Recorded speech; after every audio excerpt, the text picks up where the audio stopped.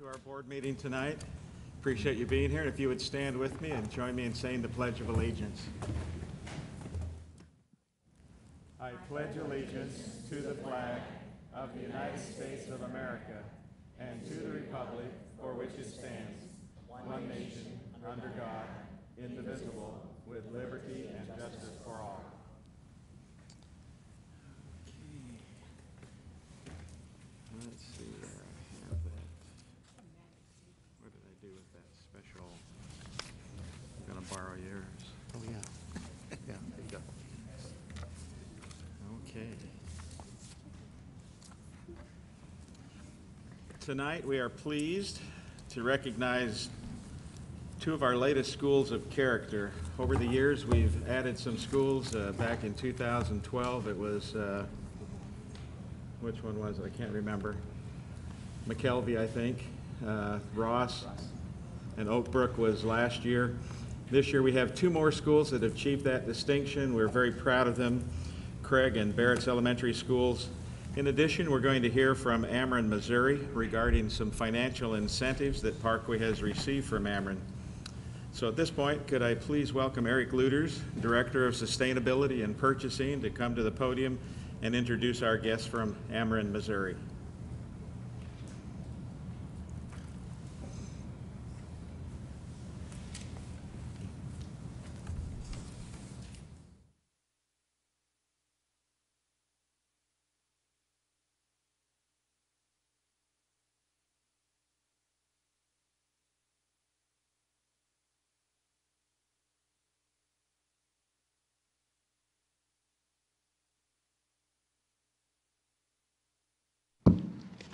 Great, thank you. Good evening, members of the board.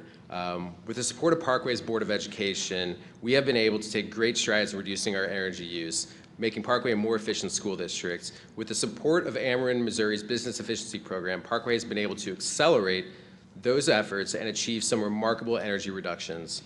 I'd like to introduce Paige Selby, Ameren, Missouri's Business and Community Relations representative, to present the school board with a pretty impressive token representing the financial incentives that Parkway has received over the years. Paige?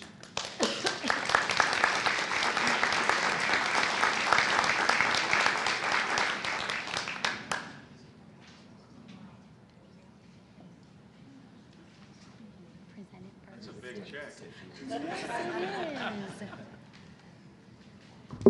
So real quickly, I just wanted to thank Eric and our business partners. It is my pleasure to present this very large check for your exemplary actions toward making the district more energy efficient and more energy independent. So Parkway has received a total of $1,870,159 from Ameren, Missouri.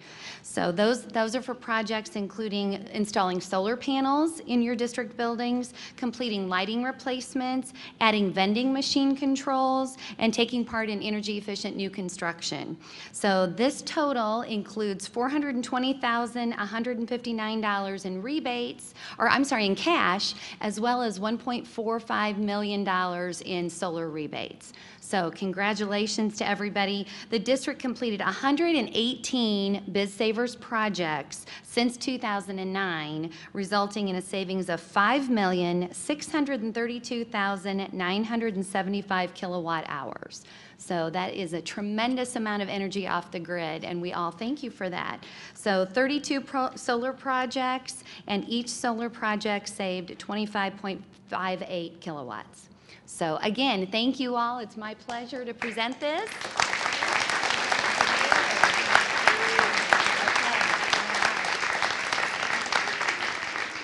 Right here, give it the president. Looks like he's going to have a good time, Eric. You can find cash that somewhere. I have a question. comparatively, how do we compare to other school districts? Do you want maybe want to go to the microphone? You are setting the bar very high for many other school districts. So it's been wonderful to be able to use the Parkway School District as an example that other schools can follow. So congratulations on that as well. And I also wanted to mention too, I brought some additional information. So if there are other business leaders out there and you're wondering how you can save that same amount of money with your business, then I've got some energy efficiency rebate information for you and then also for individuals in your homes. And I'll leave that on the back table. So, thank you. Okay.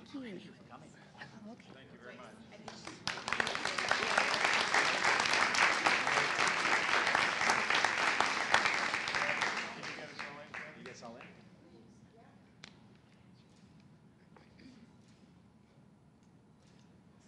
Thank you. Thank you.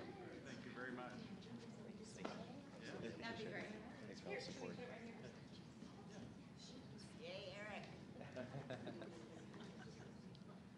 And thank you all so much for your continued support for this effort. Thank you. We're gonna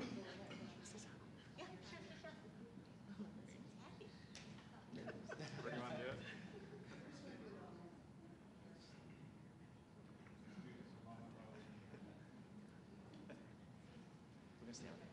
No, stay here. Stay here and stay.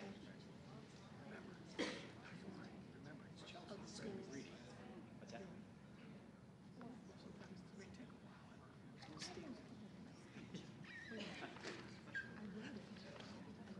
How many pages again? She brought a binder. What?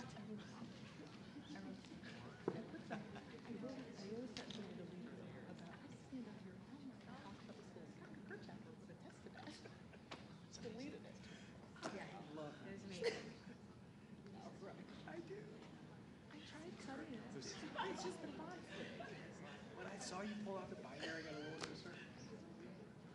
Why? They're making fun of me. Because I have a binder and I have lots of pages. But it's big font. When I have to for work, I have one of those on the podium for whoever is doing the event. I get in trouble. Absolutely. Rules of character. Dr. Watson. Okay. Dr. Watson is our superintendent of character, and I'm the character, you're the Yeah, let's clarify that, right?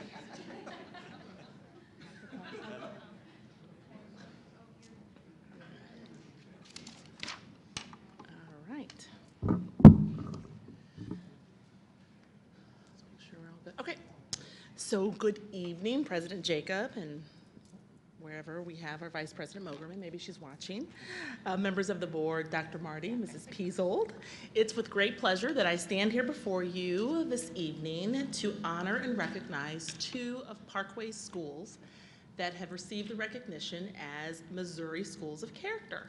As you all know, in Parkway, we define character education as the intentional effort to develop in young people core ethical and performance values that are widely affirmed across all cultures, and those adults embrace their critical role as role models.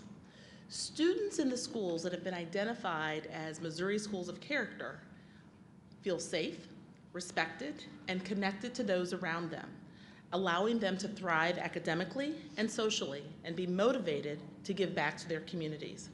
We all know our friend, Dr. Marvin Verkowitz, and I've said this before. Marvin often says that character education is rocket science. So this evening, I have the pleasure of presenting to you two schools that understand and are intentional as we guide our students in developing their character. And I also want to note that this year, 66 schools from 16 states have been recognized as state schools of character, and the Parkway School District has 2 of those schools. We should be very proud. First, Barrett's Elementary School.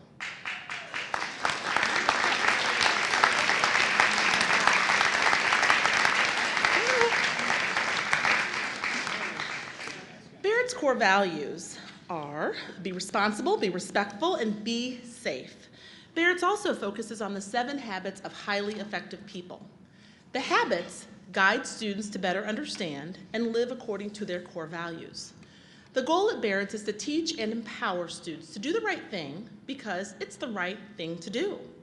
Establish strong values and inspire future leaders. At Barrett's, every student has a school-wide leadership role based on their personal interest.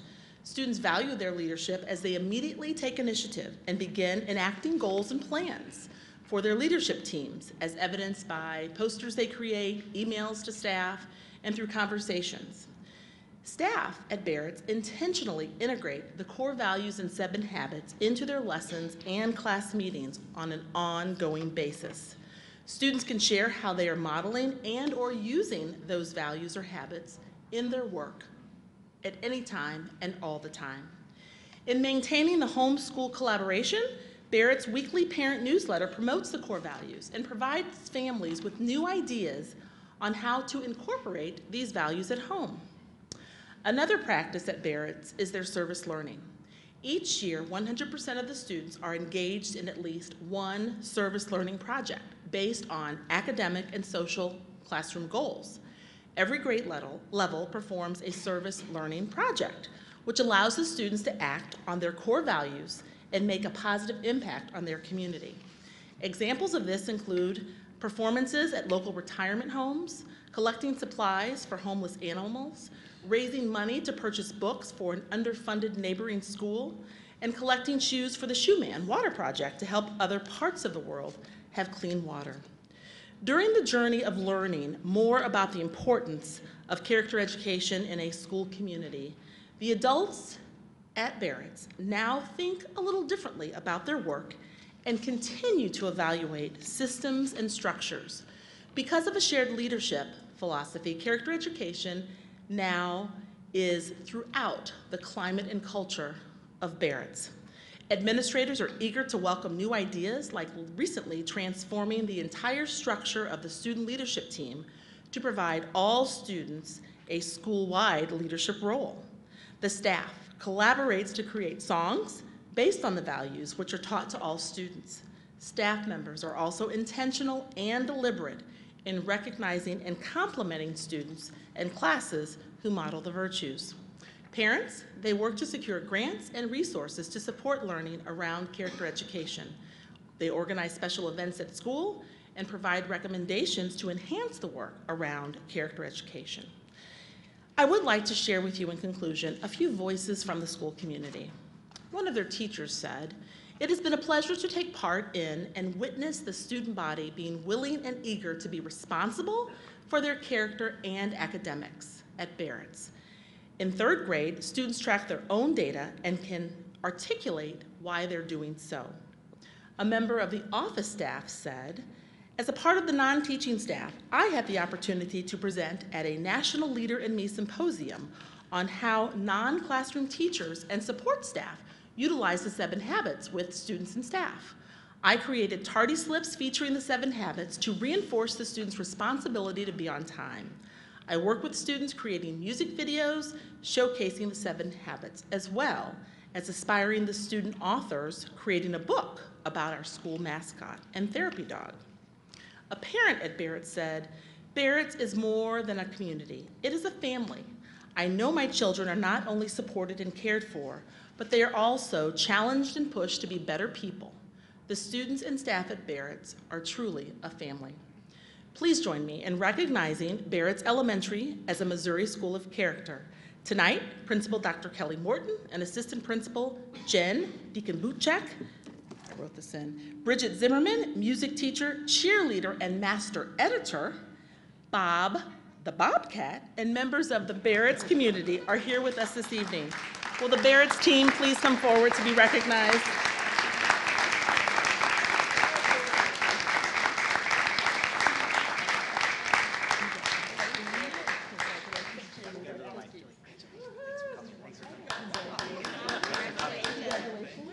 Excellent work. Present this to you. This is recognition.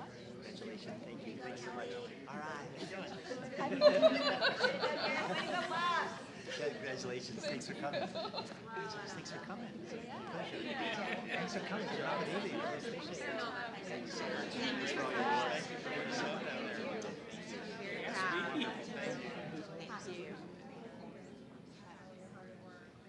It's good for our torn MCL.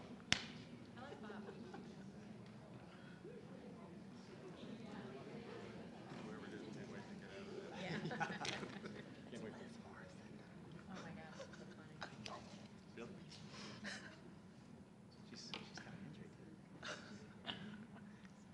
Let me go ahead. Our second school to be recognized this evening is Craig Elementary School.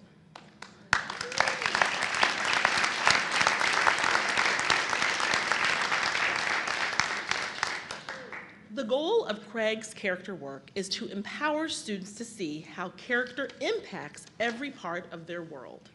Craig's core values are respectful, responsible, integrity, empathetic, and caring. Craig's core values are integrated into all aspects of the school community. Students are taught what the core values look like and sound like in each area of the school building. The values are taught and modeled during school assemblies, class meetings, and discussions about characters and stories. In addition, throughout all grade levels, students reflect, and appreciate the character of past and present heroes, famous Missourians, and government officials.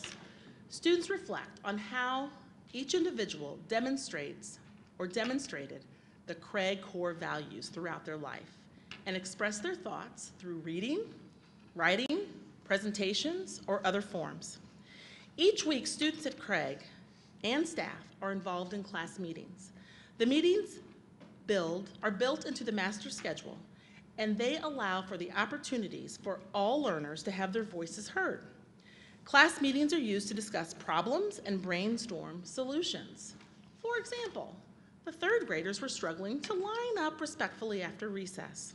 Therefore, the classroom teachers held a class meeting to brainstorm causes and solutions.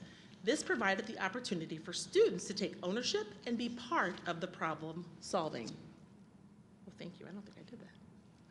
The work of character education always starts with the adults.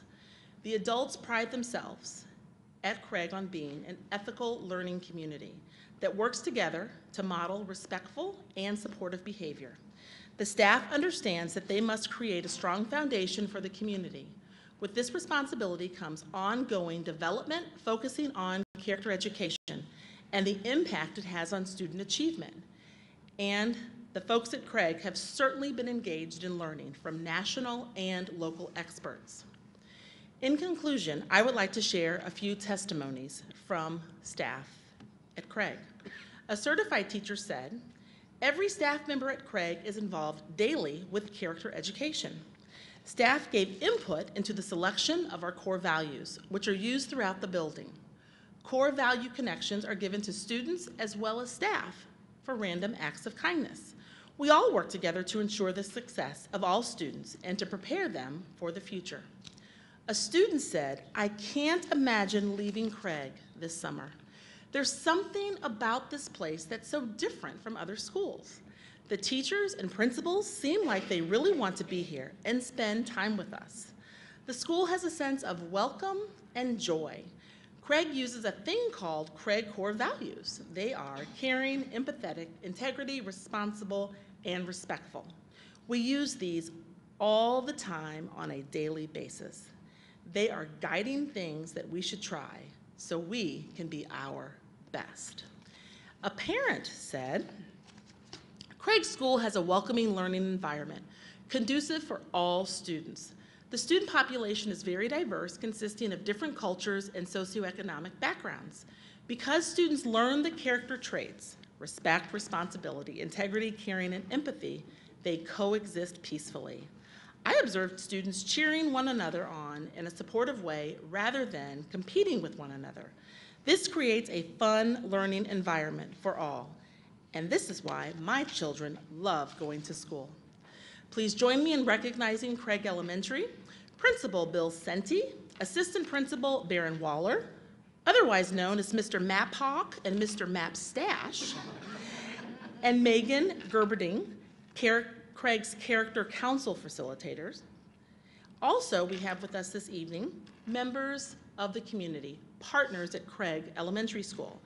Jerry McQueen from the Creve Coeur Fire Department has joined us, along with Judy Koyman with Operation Food Search. We also have parents, students, and other members of the Craig community. Will the team please come forward?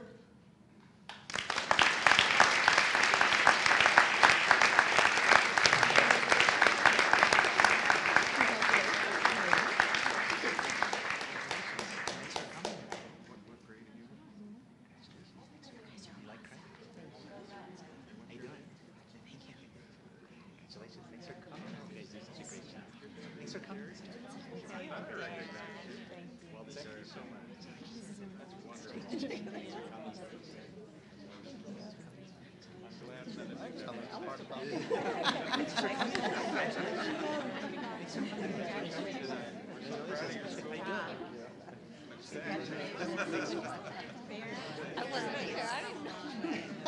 you so much.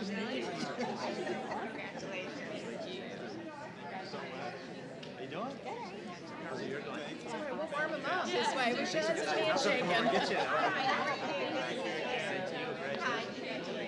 Oh, thank you. Congratulations.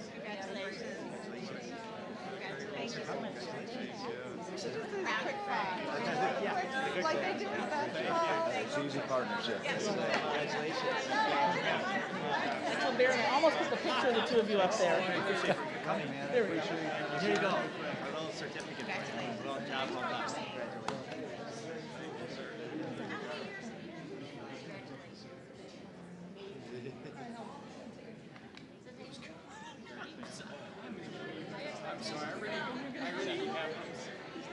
Well, we'll do it. I sort of do it more than myself. I think that's really, it. No, what? That's it. That's Okay, sorry.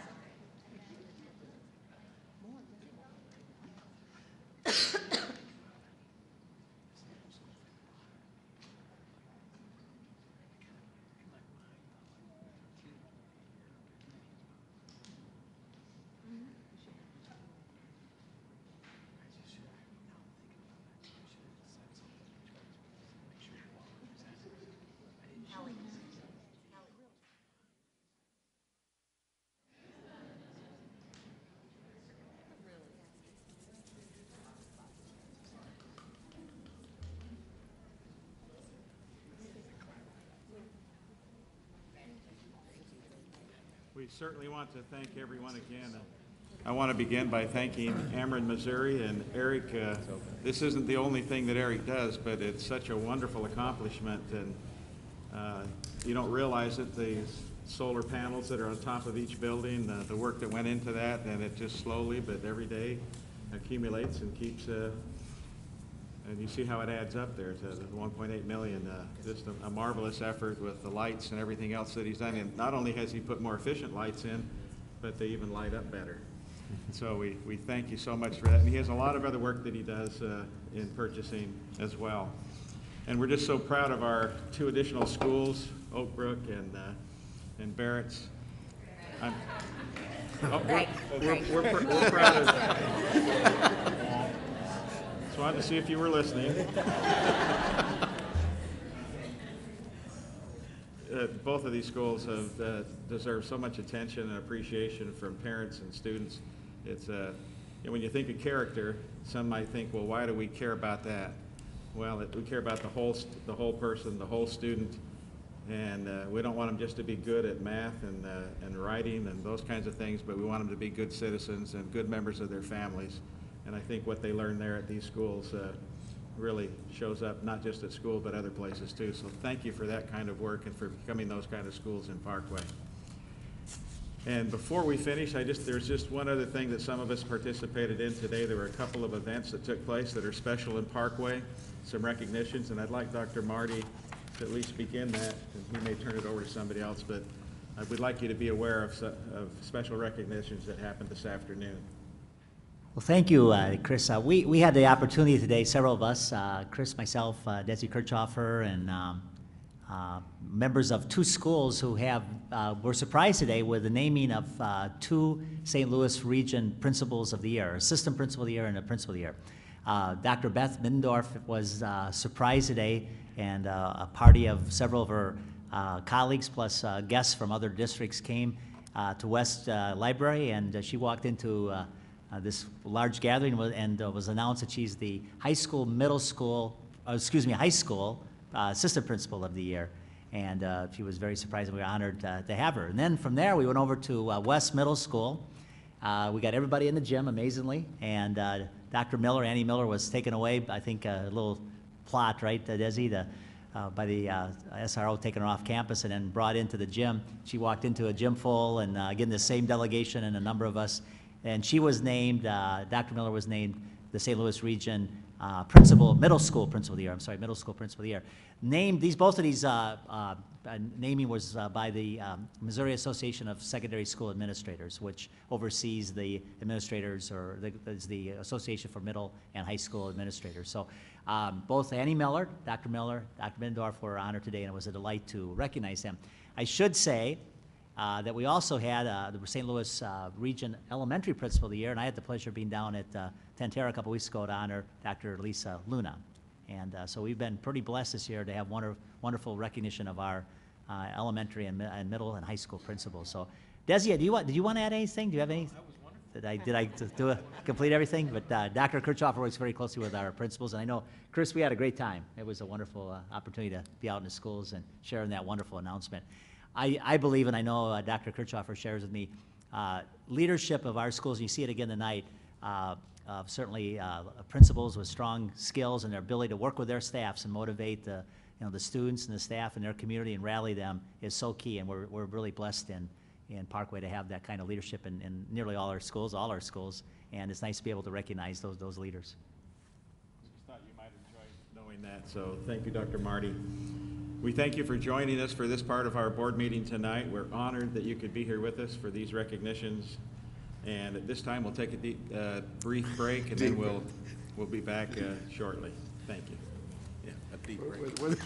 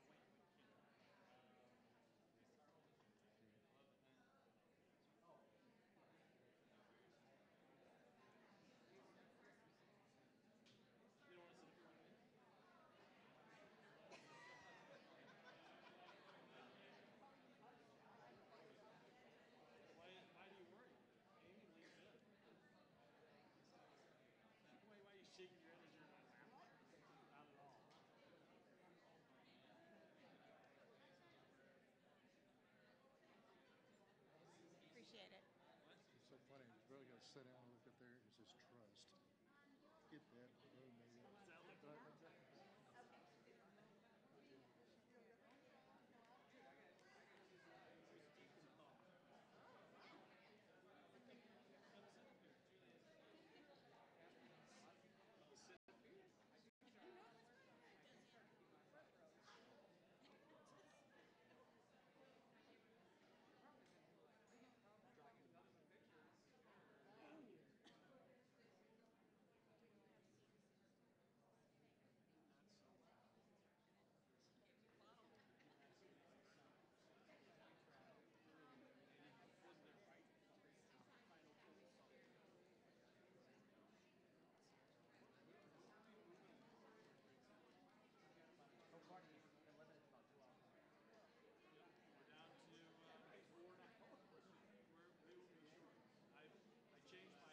maybe. I changed my plan A to plan B. And when I drop the microphone and say, "We out of here," that'll be the board members that I are so that. They'll drill no questions. I'll just walk the table. Thank you. Lisa gets to close and then she has questions. Just give the microphone to me, please.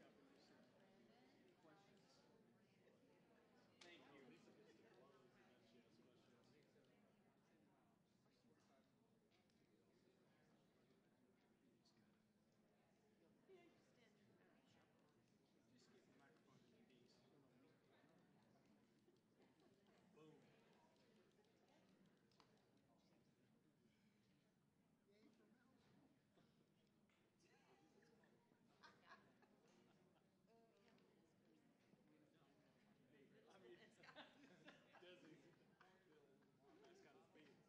bait. Mentality. Middle school child is right there. Sorry. I feel like I'm in.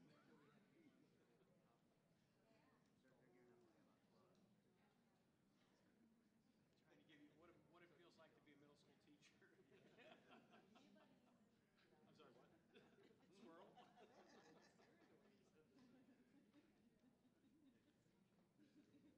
John this afternoon said he wouldn't teach middle school, you couldn't pay him enough. And he was there 11 years. That was his career. Okay, I don't know where he'll show up, will he? Getting coffee? Will, get him back here.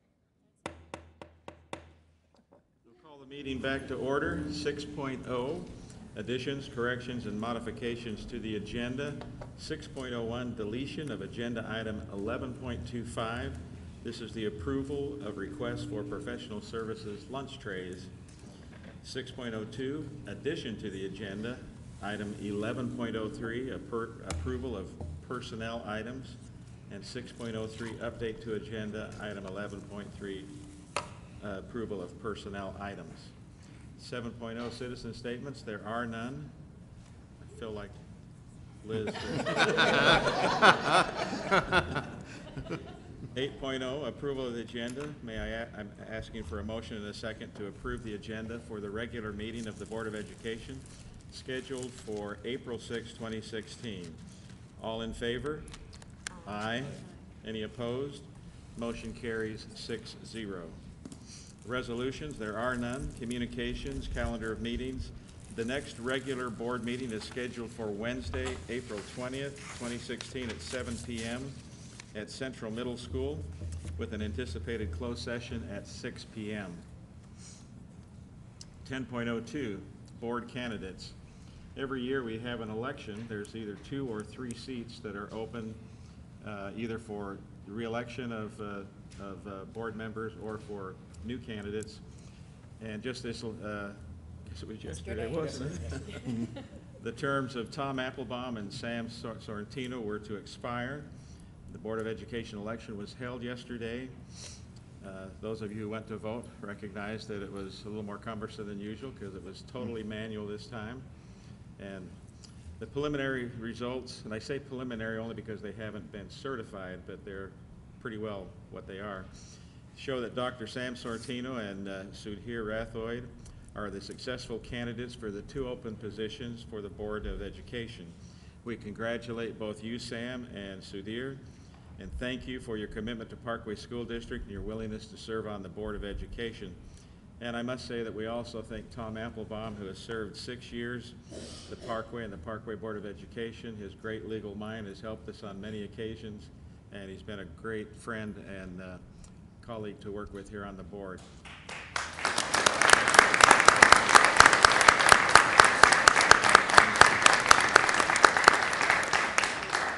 Those of you who may not know Sudhir, could you go ahead and stand? He'll be sworn in here in a couple of weeks to the board.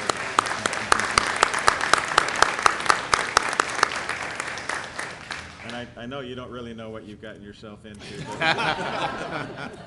but I think with your commitment, you'll do just fine. Board liaison reports. Are there any that the board would like to, any meetings or things that you went to you'd like to share with the board? Probably not much. Everybody want to talk about spring break? I did actually go to an event. It was the USGBC Growing Green Awards. Not to beat a dead horse, but we had 4 schools that were Energy Star certified. So it was another proud moment for Parkway in the area of sustainability. And as you can see, it pays off sometimes in a really big check. That was impressive. Anyone else? Okay. 10.04 board subcommittee reports. I don't know if we had one, did we? No, we rescheduled that one. Upcoming subcommittee meetings, student services will be meeting on April 12th at 3:30 p.m. at ISC. And 11.0 action items. May I have a motion and a second to approve the consent agenda as presented here in the April 6, 2016 board materials? So moved. Second. Thank you. Is there anything to be pulled to action or closed? I know there's at least one item. Agenda item 11.26, please. Okay.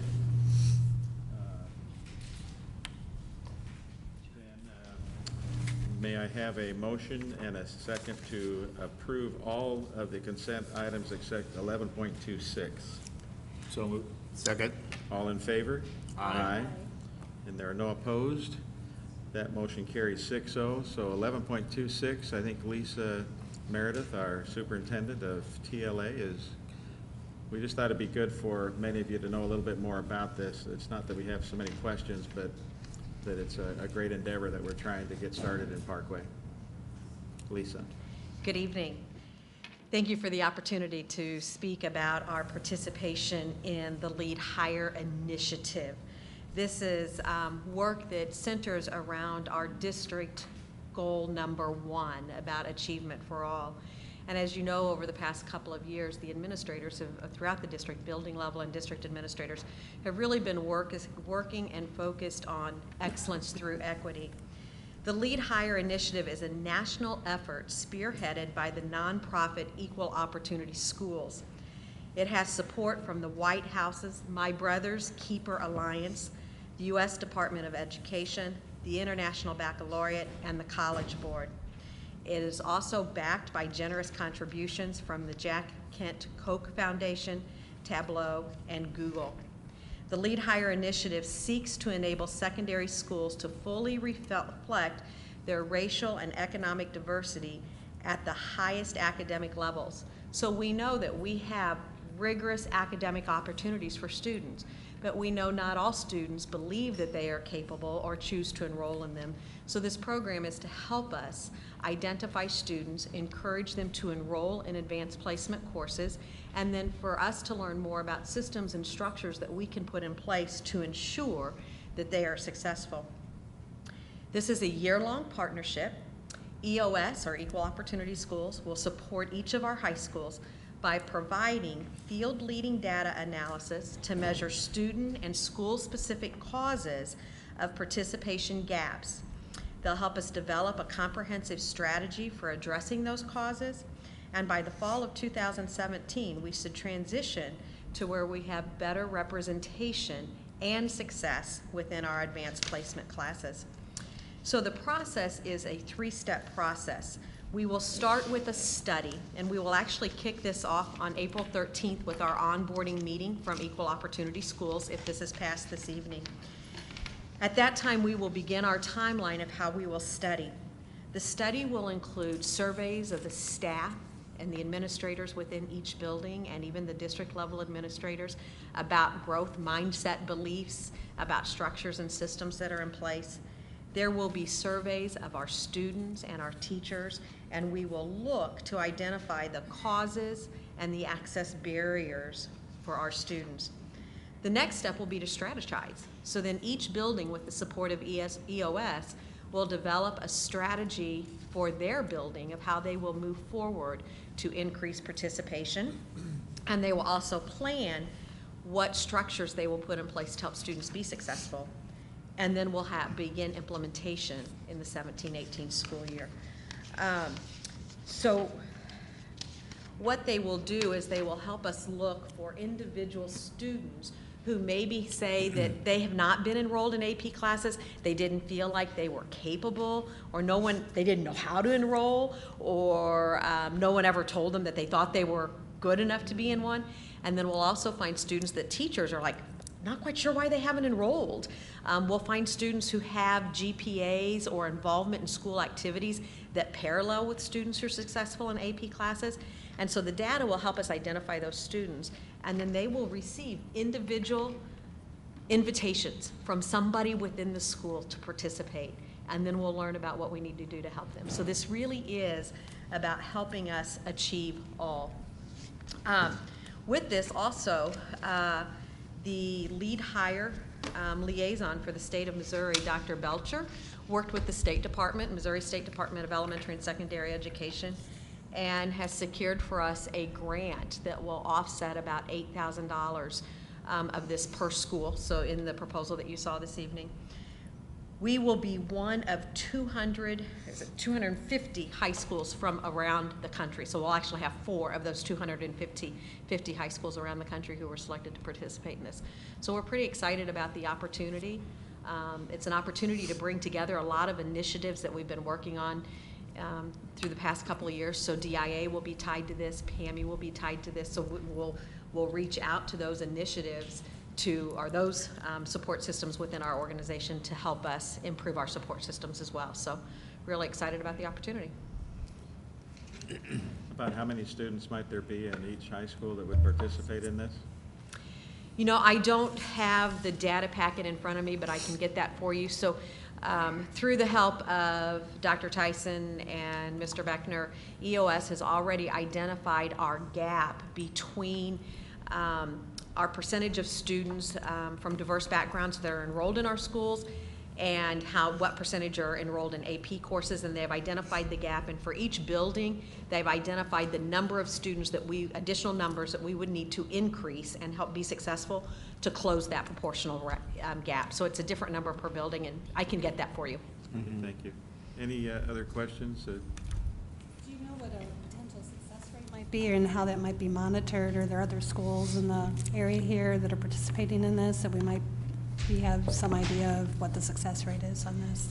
So there is not anybody else in the St. Louis area who has participated to this point. Okay. Columbia Public Schools, where Dr. Belcher was former superintendent before he retired, they participated and they shared a great success rate. And it was, whenever you look at, and I don't have those specific numbers, the high school principals, Dr. Marty, Desi, and I, we evaluated that. But not only did they have an increase in percentage of students participating, but the success level of those students. So it was a high success rate. And again, I can get that background information for you. That would be helpful. Okay. Of the 250 schools that will be participating next year, there will be some other schools within the St. Louis area who will be participating, and we will work as a cohort. So we will be sharing strategies. At our onboard meeting on Thursday, we know there will be some leaders from Belleville, Illinois, who will be here for their onboarding as well. And I know that they are talking with some other schools in the area. I believe as part of the whole program, there is an external evaluation that is like a grant that would be followed. There is. Part of the MOU that you have to approve this evening talks about a multi-year commitment for them to continue to collect data on the sustainability. The other thing that we're hopeful for with this, Debbie, that we will want Dr. Tyson to help us with is we are hopeful that we can learn from this program that is about AP courses, and then we can apply that to other rigorous opportunities we have where we might have disparity in our enrollment, such as our dual credit or dual enrollment courses, our honors courses. You know, we know that we have disproportionate enrollment in some of our Project Lead the Way classes. So if we can learn about this process, then we are hopeful that we can apply that process to other offerings within our district. Okay, thank you. You know, the board has challenged me ever since I was superintendent to close our achievement gap, and we're working at it, but what excites me about this is it's not just about achievement, it's about opportunities. So before you get to achievement, you have to have opportunities for young people. And I'm really excited about this, really excited because I've got to know Dr. Belcher, former superintendent of Columbia, as Lisa mentioned. And by the way, if that name sounds familiar, Dr. Belcher and sports marketing. So this is our second work with Dr. Belcher and some of his leadership. But he tells great stories of what happened in Columbia. And it really is really getting the whole staff, the administration, and teachers and the community really understanding how important it is to get young people to look at their potential. You know, sometimes I believe we in schools take for granted that people are just going to sign up for these things, but there's got to be some encouragement, some systems in place that really get people to take a look at, or take young people to take a look at these opportunities, which lead then to higher achievement, higher success. There is already, since we started this conversation in the fall, exploring about EOS and the potential for Parkway, I have had conversations with some folks from other districts and have learned some strategies. So some strategies that are a strategy that I've heard at least 2 other districts use, or buildings within districts, is they trained every teacher in their high school in AP strategies. So even if you weren't teaching an AP course, but the strategies that you learn in that, and then if you apply that to your teaching in other courses, that helps prepare students. Related to that, Aaron Crowley and Courtney Yeager have put together a proposal, and we will begin doing some pre-AP training for our teachers, for our middle school and high school teachers, to learn those strategies to be applied in other courses. And they're also working with College Board for us to become a training site for AP teachers so that we can train our teachers without sending them to other parts of our country for 2 weeks or a week for the long training. So this has already initiated some good work in our district, and we are just at the beginning point of implementing, but it's already changed some conversations. Thank you. Great. Well, thank you, Lisa. Thank you. May I have a motion and a second to approve the consent item 11.26? So moved. Second. All in favor? Aye. Aye. The motion carries 6-0. Before we leave the consent items, let me just mention one thing that gets buried as you go through a mountain of these. Item 11.05, it references our negotiations, and successful negotiations, I might add, with the nurses union. And I just want to compliment particularly Mimi and her people, and Kathy, and with Amy. I mean, they came together, they improved the language so much more, and I think we ended up with a real nice contract for the next 3 years that is going to be very good. So thank you very much. And I just wanted to recognize we have a good group of our nurses up here who we enjoy. Beck, why don't you stand up just so the rest of us can recognize you? Dr. Wallen is with them too. Yes. Hey, nurses.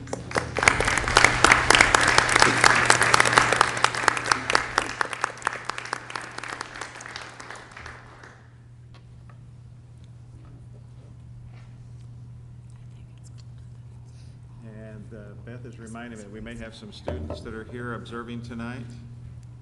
Is that correct? Could you, are you, what university are you from? Can you stand up so we can?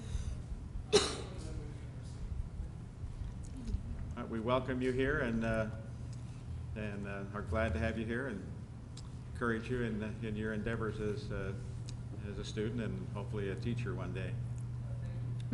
Thank you very much. Okay. All right. 13.0 policy review. Tonight there are none. 14.0, we've been looking forward to this for the last 20 months. Or more. We're finally here. 14.01, middle school program evaluation. May I call on Desi Kirschhofer, our deputy superintendent.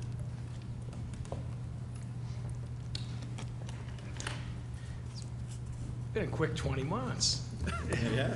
There's been a lot happening. So good evening, President Jacob, distinguished members of the Board of Education, Dr. Marty, and Secretary Peasel. It's a pleasure to set the stage for this evening's presentation regarding the middle school study. While there were many people involved in the study itself and the collection of data and the deep research that occurred over the past 20 months, I would like to acknowledge some of the key leaders involved in the process. Amy Branson, Jason Kosrin, Kevin Beckner, Dr. Randy Eichel, Dr. Aaron Schulte, Dr. Becky Litherland, and then the two folks who pulled together this excellent team and led this work, Dr. Mike Bogus and Dr. Courtney Yeager. Thank you to all of your contributions and being able to present for us tonight, so thank you. So to get to the heart, why do we do program evaluations or these types of studies? The simple answer is to continue to improve and to continue to get better for our students. The studies and evaluations are not necessarily put together to fix things or to address a specific concern that we may have, but to continuously improve things as well as serve as a reminder that we are a dynamic learning organization.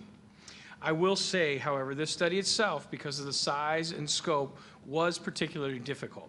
It became all things middle school. So they tried to tackle everything that you could do. So I'm going to just tell you right now, we learned a lot, not just about middle school through this process, but about the process itself and what we really can tackle and study and take on as a group. But this team did a tremendous job of leading through such a difficult task. As you know, in 2009, after years and years of middle school models being studied, developed, discussed, presented, an 8-period day schedule was approved by the board that included double comm arts at all grade levels, core teams of 5 teachers, physical education every day, a new 6th grade exploratory class called Future Pathways, and a consistent middle school district course guide. Along with those changes, many other changes have occurred in the district-wide. For example, restructuring in TLA. There's been evolving assessment practices, professional learning communities, later start time for the middle school, as well as many other things over the last 5 years. A major challenge 4 or 5 years ago occurred also when budget reallocations and a need to tighten staffing occurred. Having at times result to split some teams or having to pull content areas off teams, making full implementation of a new schedule difficult at times and difficult to recognize the impact.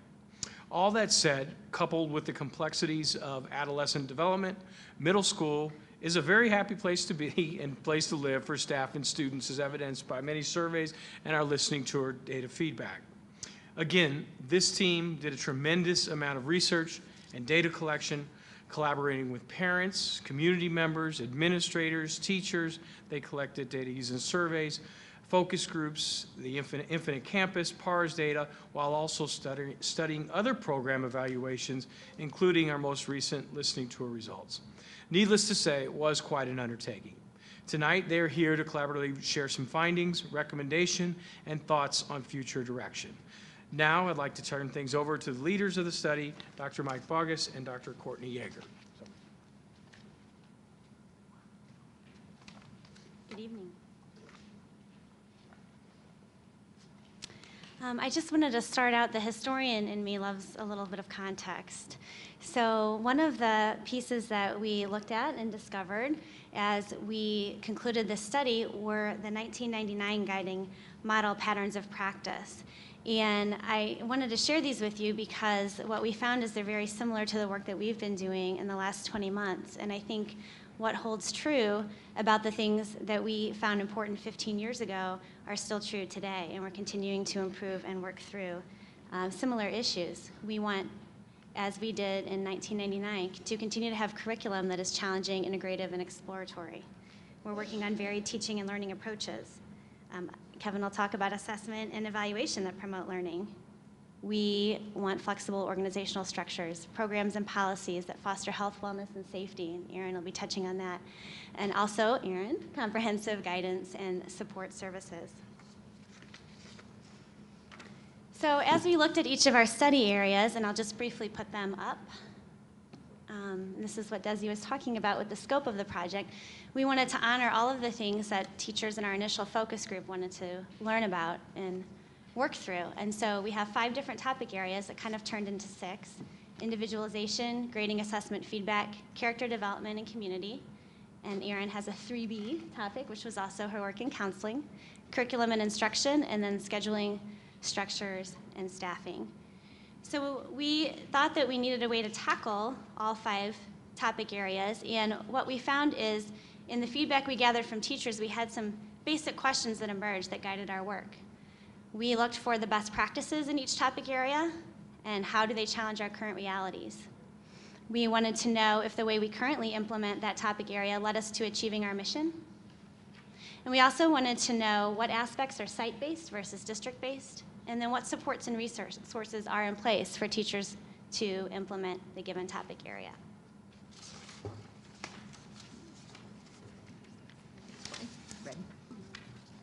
Good evening.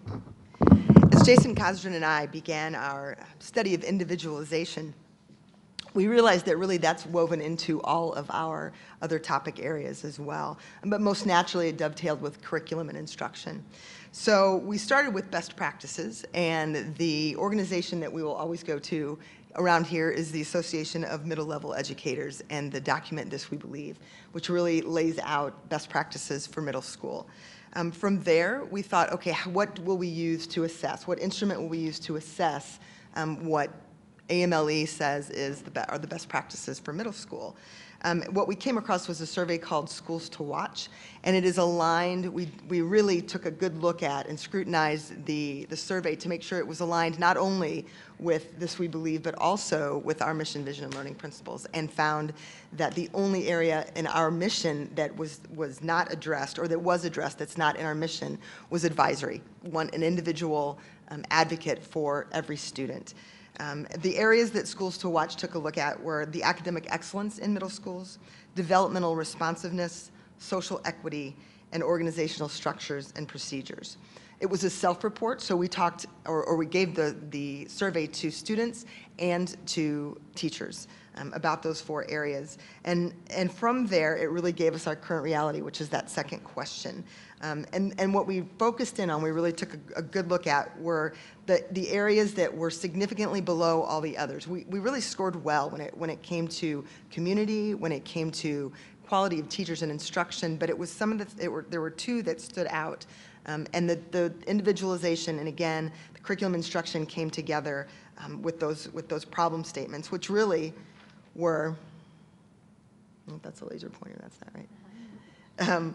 The first one is, we found that teachers felt that we don't have enough time and support to meet the needs of all learners, to give them a rigorous academic experience. And then that we're also operating in silos, as you see the one in curriculum and instruction. And we're not giving our students the opportunity to solve real-world problems. And when you talk to them, really, and anecdotally, when you say, is what you're doing in English language arts really something that you use in social studies? And while they are writing and they're reading, they don't necessarily see that connection. Even in science and math, they're not seeing those connections, and our teachers confirmed that interdisciplinary work is not happening, and that is absolutely something that is key to middle school. In summary, as an organization, we really believe that our mission is to meet all the needs of all our students, and the teachers were asking for their guidance and help for that, including the time and support to provide and to ensure that all our students are achieving and have the opportunity to meet those rigorous standards. So from there, we came up with our recommendations, and really it revolved around 2 things. One, development for teachers, and it was about the differentiation at Tier 1. So what's happening in that classroom setting that helps meet the needs of all the students? That really dives down into that collaborative learning. So we're already starting that work with Kagan, the training that teachers are getting around that. And then also studying the pros and cons of a push-in, enrichment, or support or that pull-out situation, studying the pros and cons of that. And then the second one is, to study the current use of time during the regular school day to find opportunities and challenges related to the choice and time for remediation and enrichment. And that really came down to including the freedom that kids want to explore their talents and passions. It's that choice piece. And then also the time for remediation and enrichment, both inside and outside the classroom. The third piece for the timing was really the use of advisory to support character ed. It's really that one of the questions about site-based versus district.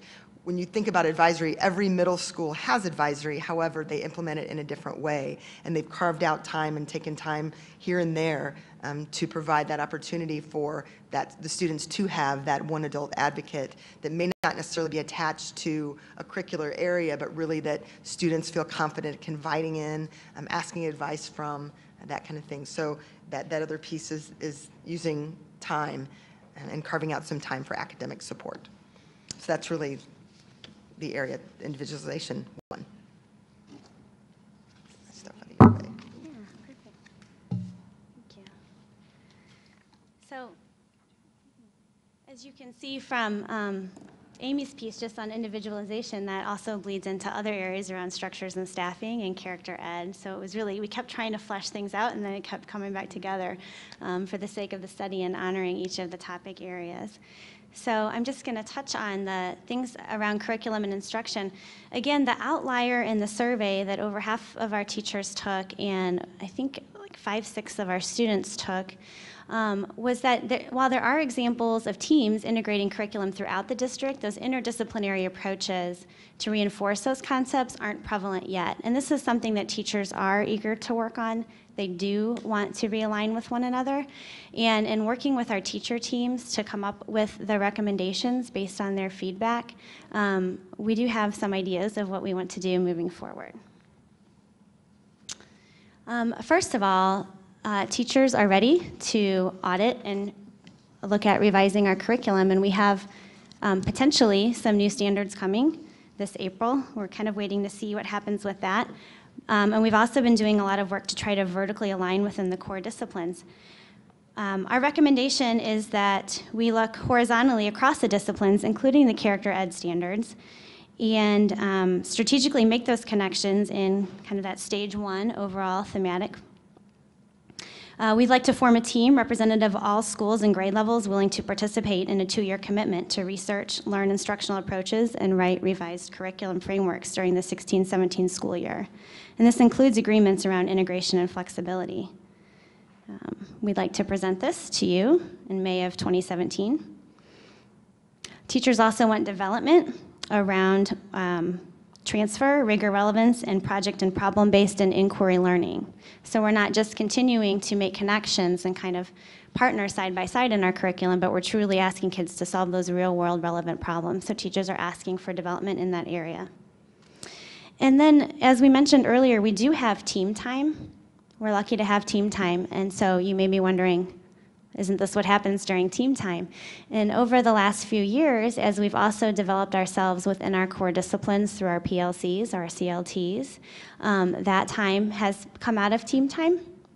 But also teams have spent a lot of time looking at individual problem solving around supporting students. And so they don't feel like in the current structures they have a lot of time to really talk about curriculum, and that was kind of the original intent. So we've moved a little bit away from that. We're still doing wonderful things during those team time, and they're all important, but we're going to have to study the use of our time. And Kevin is next to talk about grading, assessment, and feedback.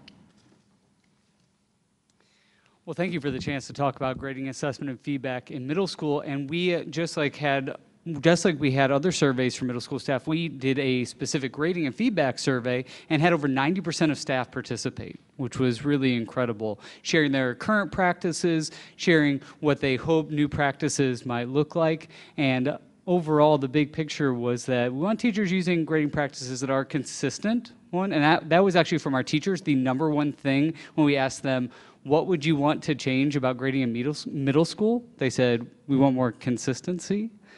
They also wanted a lot of other things, but that was the primary thing and the main thing that rose up, that they're using best practices and specifically shift those practices so that we can really communicate a student's achievement of course goals and mission-related objectives, which is right in line with our current Project Parkway goals and action steps that we've been working on over the past several years. To accomplish that, 2 recommendations have come out of this work. One, revise our middle school grading system to make sure we're aligning with what we believe about grading and feedback, and then to do that, form a team specifically to work on just that, beginning hopefully next year with a target implementation date beginning in 6th grade and rolling that up for the 2018 school year with 1 grade coming on each additional year. And now character development.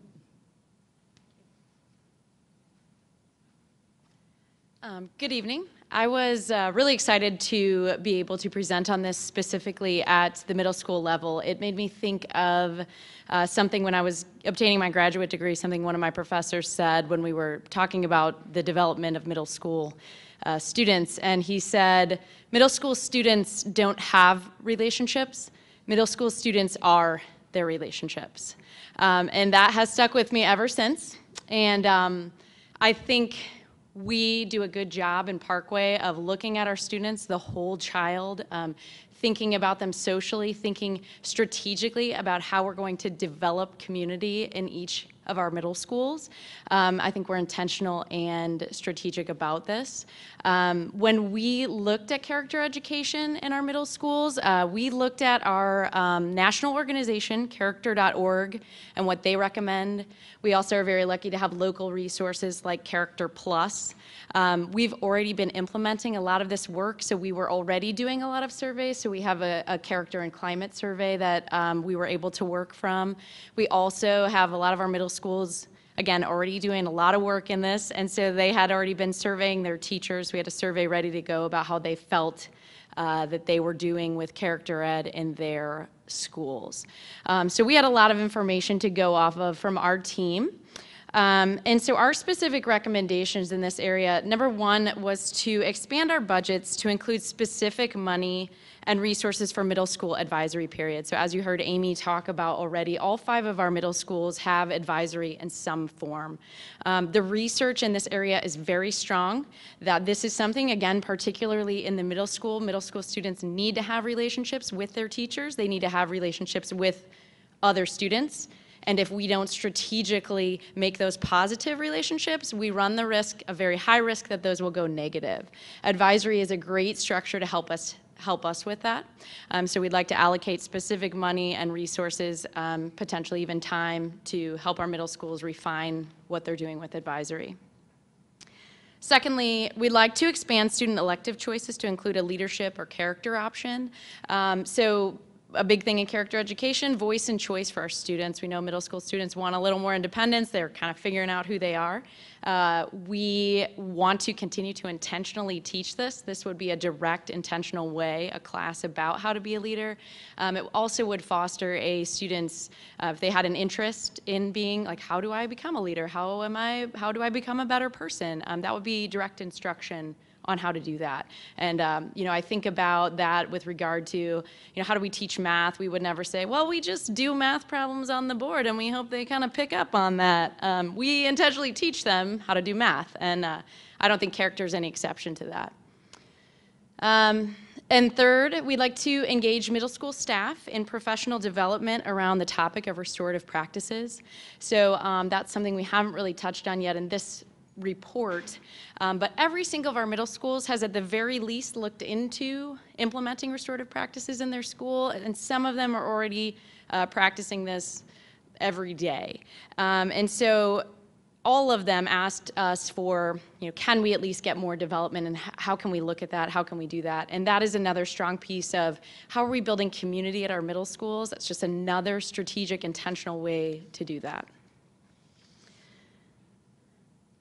Again, the next recommendation, we would like to, and you've heard this before, make more explicit connections between curriculum and character so that we make sure we guarantee character education through more than just social studies, but in everything. And this has the added benefit, and I think it can be such a win-win if we can make these explicit connections. It makes the curriculum itself more relevant to students because then they're using it in their daily life. How does this apply to me? How does this apply to my world? And makes the curriculum more relevant and also gives us another in about how we're going to be intentional about teaching students about being good people. And finally, in the character ed recommendations, we would like to add a fourth C to the mission statement, comparing, compassionate, what have you, so that it reflects the work we're doing in character education. So as you saw, one of our guiding questions in this study was, how does the work we're doing align with our mission? And as we looked at it, we actually found that our mission didn't align with our work. We're doing a whole lot of work in this area. We know that it's something we value. We know that Parkway really cares about making our students good citizens, but we don't feel that it's explicitly stated in our mission statement. And that is something, again, another thing I learned in my graduate studies was you have to practice what you preach, but you also have to preach what you practice. And so that would just sort of catch up the mission statement to what we're doing and what we're working so hard with regard to character ed. The second topic that I was in charge of was counseling. And this came out of some of your questions when we did the initial board report, the pre-report. And while character ed is something that counselors also participate in, I wanted to separate it out because it's not just the job of the counselor, it's the job of everybody. And so there are specific things with counseling. You all ask questions, some of our teachers ask questions, and so our piece of this report was to answer those questions that everyone had. So for this piece of the report, we consulted our national organization, which is the American School Counselor Association, as well as our Missouri State Model Comprehensive Guidance suggestions. So our recommendations in this area are to increase student, teacher, and parent usage of Naviance Family Connections at the middle school level. We've been trying to go out and get to places where parents already are, like parent-teacher conferences, open houses, to give out information about what this is. But what we know is that our counselors have started using it within their curriculum, so we guarantee that students get on it at least once per year, but we feel it needs to be more than that. Their career decisions, their personality inventories, things that they're learning about on this system need to be more comprehensive than just the counselor comes and talks to you one time throughout the year. So the way we think we might be able to do this is get teachers using it, again, those curricular connections, also get parents to understand what's on there and what might be useful for them. Second recommendation is that as the social emotional needs of our students continue to rise, both in frequency and severity, and we're seeing that at every single middle school, we'd like to hire more social workers. We actually have really good ratios of counselor to student in our district, and we are really proud of that. We're very happy with that. Of course, if you want to toss some more counselors our way, that would be great, and we won't say no. But what we have found is that counselors really work in conjunction with social workers, especially when more severe issues arise. And our social work to student ratios are not what our counselor to student ratios are, and in comparison to other districts, they're not what they could be. And so we would recommend that we hire more social workers to help with those issues. And finally, we'd like to continue to facilitate and figure out how we can make it a little maybe more strategic and easier on the counselors to continue the conversation and open dialogue between counselors and other stakeholder groups. So as we looked at what are counselors spending a lot of their time doing, we talked to teachers, we talked to counselors, we talked to parents, and oftentimes the counselor is the one who receives a piece of information that's important for a lot of stakeholders to know. It's important for the teacher to know, the principals to know, for teachers of special school district, teachers of electives, that's what I'm trying to say. And so the counselor is the one who has to communicate all of that information to everybody. And so how can we make that easier on them so that everybody's getting the information that they need to support the student in the best way that they can? So with that, I will turn it over to Dr. Mike Bogus. Good evening. Scheduling, staffing, and structures. that all stakeholders wanted to discuss first, but leaders of the topic areas wanted to ensure that the findings and needs within each of the other areas would drive the topic 5 discussions.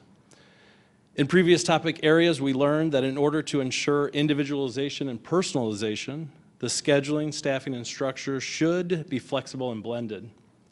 To ensure interdisciplinary collaboration, middle school should be structured into teams and provided with time to work on curriculum and plan for real-world problems and problem-based learning.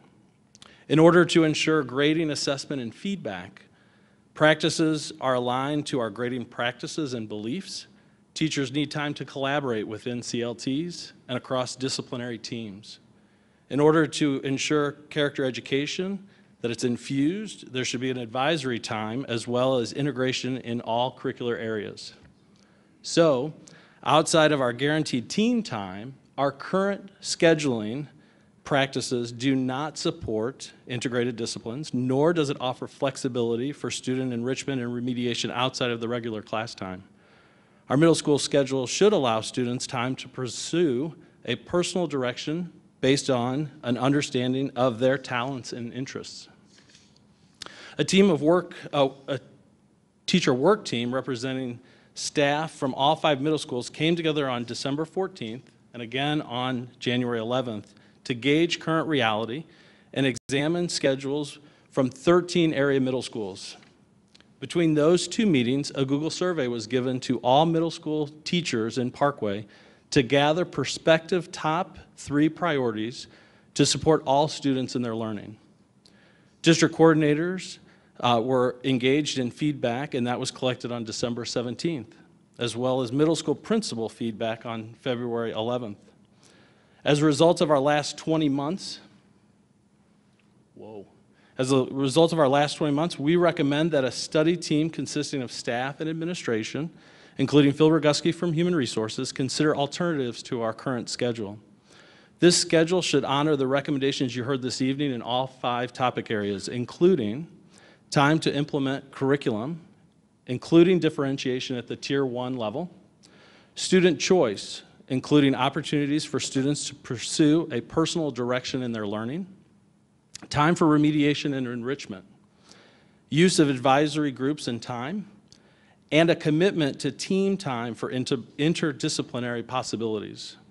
We anticipate a final product by the October 2016.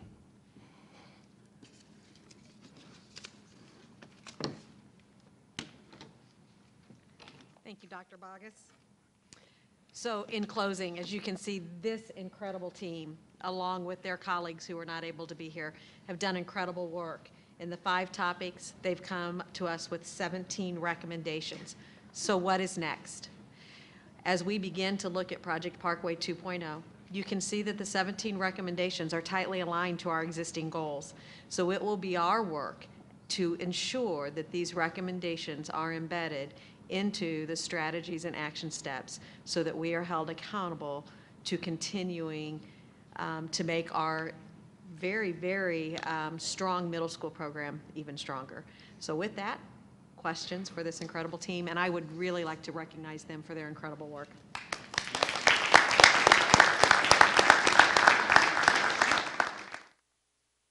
Open it up to the board members who might have questions for any of these wonderful individuals.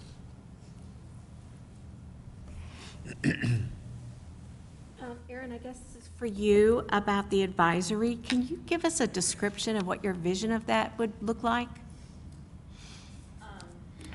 So when I was looking at best practices within advisory, and our middle schools are really doing, they range from every single day for a certain amount of time to probably once a month at minimum. Some are doing twice a month or late start days, things like that. I think that, like many things that we do in Parkway, the research I found was figure out what works for your school and your environment. And so I don't know that I would make a mandate of like, we need to do it, every day for this amount of time. And I also just don't think that that's how we operate within anything we do with character ed. I think it should be a school decision because that's the best way to get some buy-in. And so I think it would it would look like working with principals and schools leaders they currently each have advisory lead teams. And so, looking at who's leading the work and then what does that school want and envision. And then with regard to like curriculum or budget, there are curriculums out there like, Chelsea and I just had a meeting with Leader and Me. There's a curriculum at the middle school level, so that could be a choice. There's through the Center for Character and Citizenship, they send me all kinds of like curriculum resources that you could be using during that time. So I think just what fits for each middle school, and like so many things, I think it would have to be, the buy-in would have to come from them via, we chose this. This is what we want for our school. So more of an organic process than a dictated. So, Right. But what is, I guess my question is, what is it? Is it a homeroom? Is it a, this is your lead adult that you come to with a problem outside of your classwork? I mean, Yeah, I guess I that's a just great don't question. understand. Yeah, thank you for asking. So ideally, it is a multi-age, and it's time, like let's just say they're meeting every day. The same group of kids meets with the same teacher every day, and it's a couple 6th graders, couple 7th graders, couple 8th graders. The 8th graders act as mentors for the other 2 ages, so then you have, again, those leadership skills for them, and then the mentees learn how to be and how to act, and then they take on that role as they go up. And it can be anything, and as I was looking through like best practices, it can vary from, let's talk about academics, and let's have, we have this member of our advisory community who's really struggling with math, but we have this 8th grader who's really good at math, so let's pair them up. We're gonna have an academic day in advisory, and we're gonna work on this together, because it's about caring for each other. But it can also be like team building. We're gonna get to know each other, and we're gonna learn how to treat each other with respect, treat each other well. They can do projects together connected with that of like, this is how we're building a team. I know that a few of the middle schools at least do school-wide projects, but then each advisory has something to present within that project. So again, just community building all the way through. We're gonna think about academics in this situation. Okay. Is that? Yeah. Okay. Are there specific objectives for what advisory should achieve? In other words, should we know what the end result is in terms of what we want to accomplish for students, and then schools would have kind of a pathway that they need to develop to get there? I would say, in my mind, and then with regard to character education, the main objective is that students and teachers are building relationships with each other, positive relationships. So it's, again, just putting students in situations where we are intentionally creating positive relationships among them. And then also, like, we know you as a person. This is a place you can come when you are feeling down. This is a place you could come when we want to celebrate something.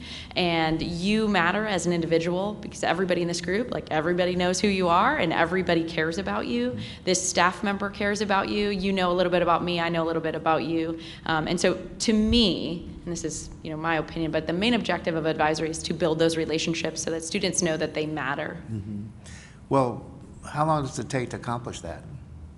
Well, I think that's ongoing, as things come up. That's right, yeah. So should that be the main function of an advisory? To continue to foster those relationships. But it seems like a lot of the activities that have other results could be incorporated in that while you're maintaining and developing relationships. Yeah, I think you could use that time for everything, for anything. Like I said, you could do academics, you could do just, this is the place where we feel comfortable, or if you need something or you want to express something, this is the place where we could talk about those issues and do that. And so I think it's serves as a structure that we have in place, that we are intentionally creating these relationships, and we have this safe place for kids every day. How about guidance activities in the classroom, where counselors go in and talk about character values or character traits or whatever? Yeah, so that's happening a bit. With our curriculum, though, our counselors really 6th grade, And I guess our counseling curriculum, we've taken a little bit more of a responsive approach for those things. If there's an issue, the counselor gets involved. But our intentional curriculum is actually a little bit more about careers, about learning styles, about student strengths. And so it's not as much of relational issues as I think we would like. But what we found in the past couple of years and in our study is that our counselors and our teachers do not have time to give up their class for the counselor to come in and, hey, I'm going to do this, proactive lesson. And so that's why I think advisory is a really nice thing. The other added benefit of that is that when it is the counselor coming in and doing that lesson, well, then I think sometimes the teachers look at it like, oh, that's a counseling thing. I don't need to do that. And when really you think about building relationships and teaching kids to be good people, that's everybody. That's all of us. And if we think about why we got into education, that's probably the reason most of us are here. Sure. Do counselors sit in on team time very often? And how about special ed teachers and other specialists? With the counselors, I know that they sit in on grade level meetings and they sit in on every single IEP. So that connects. I don't know the answer to that team time with the special educators. But I think when they can, when they're not otherwise tied up with whatever student issues are happening, then yes, they do. Yeah. So I can speak for most of the middle schools. Each week, the assistant principal and counselor go into team time to discuss student needs. SSD teachers join, and we get coverage for them. Sometimes those schedules don't overlap when the team time is there, when the SSD teacher is free. But that is a weekly basis here at Central Middle, and I know at the other middle schools. That's I know time is a factor, and getting people together at one time is not an easy task. But another example from a previous question, one of the hopes when it comes to advisory for us is to eventually have character counsel where students will go into each family group and teach the lesson to other students. And so our counselors here at Central Middle and other places have advisory groups, but eventually we want it to be student-led discussions by the character counsel. That's great. Thanks. I'm not sure if this is for Aaron, but we have the transition of students from 5th grade into middle school, especially those that have IEPs and 504s. And of course, the same thing happens when they leave middle school and go to high school.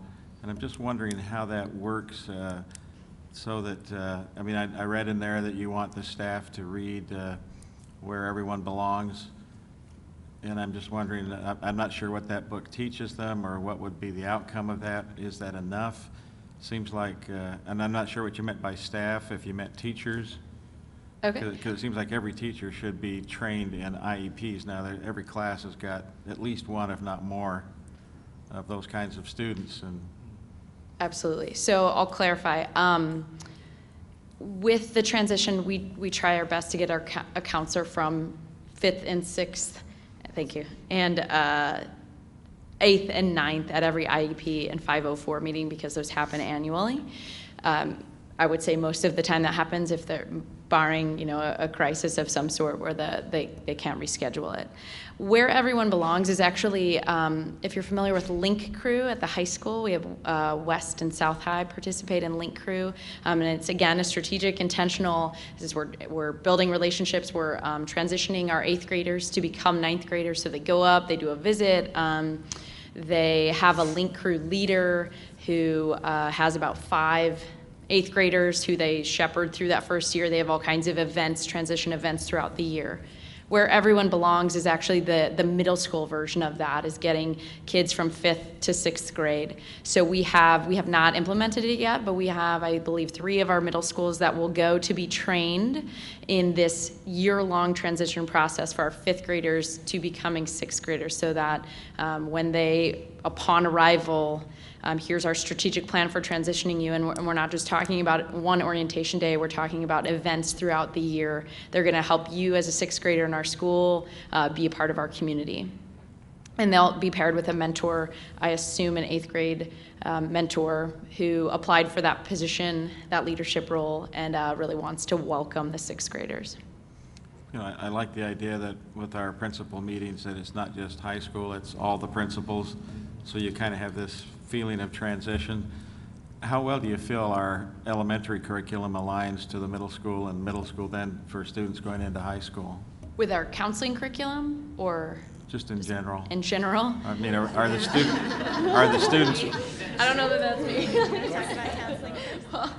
All right, pass the baton. Yeah. I'll pass that, but I can't. We've been really excited the last couple of years to work on that from a ELA and perspective. I'll speak to first a K-8 alignment and really helping our middle school teachers be more confident in their reading and writing workshop format, and we've gone to elementary schools a lot to learn from them, to watch from them, as well as getting firsthand training ourselves. And we've also been working with the high schools on vertical teaming and articulation. I think the opportunity that we might see with the new standards coming in April 2016 is to continue that. Like I said, we are doing work 6-12, but also that K-8 strategic vertical alignment with our partners and our elementary coordinators, and our teachers really love.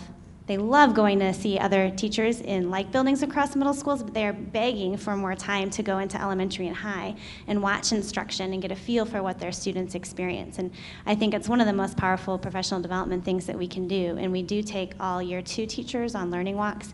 And I know that's part of our work that we've talked about as K-12 curriculum coordinators, is getting them into the various levels so they can see firsthand the connections and ensure that the rigor is high enough in middle school based on what we're seeing in 5th grade.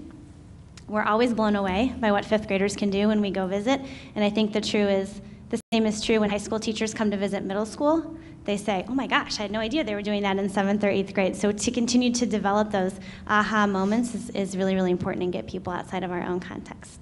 Great, thank you. By the way, how many social workers do we have in middle school? This is Erin's show. Come back. I believe we have 5, but it is done by either area, geographic area, or we have a couple of social workers that they also have like a specialization. So some of our students in transition, that's their added focus. Some are ESOL families, trying to think of the other specialties.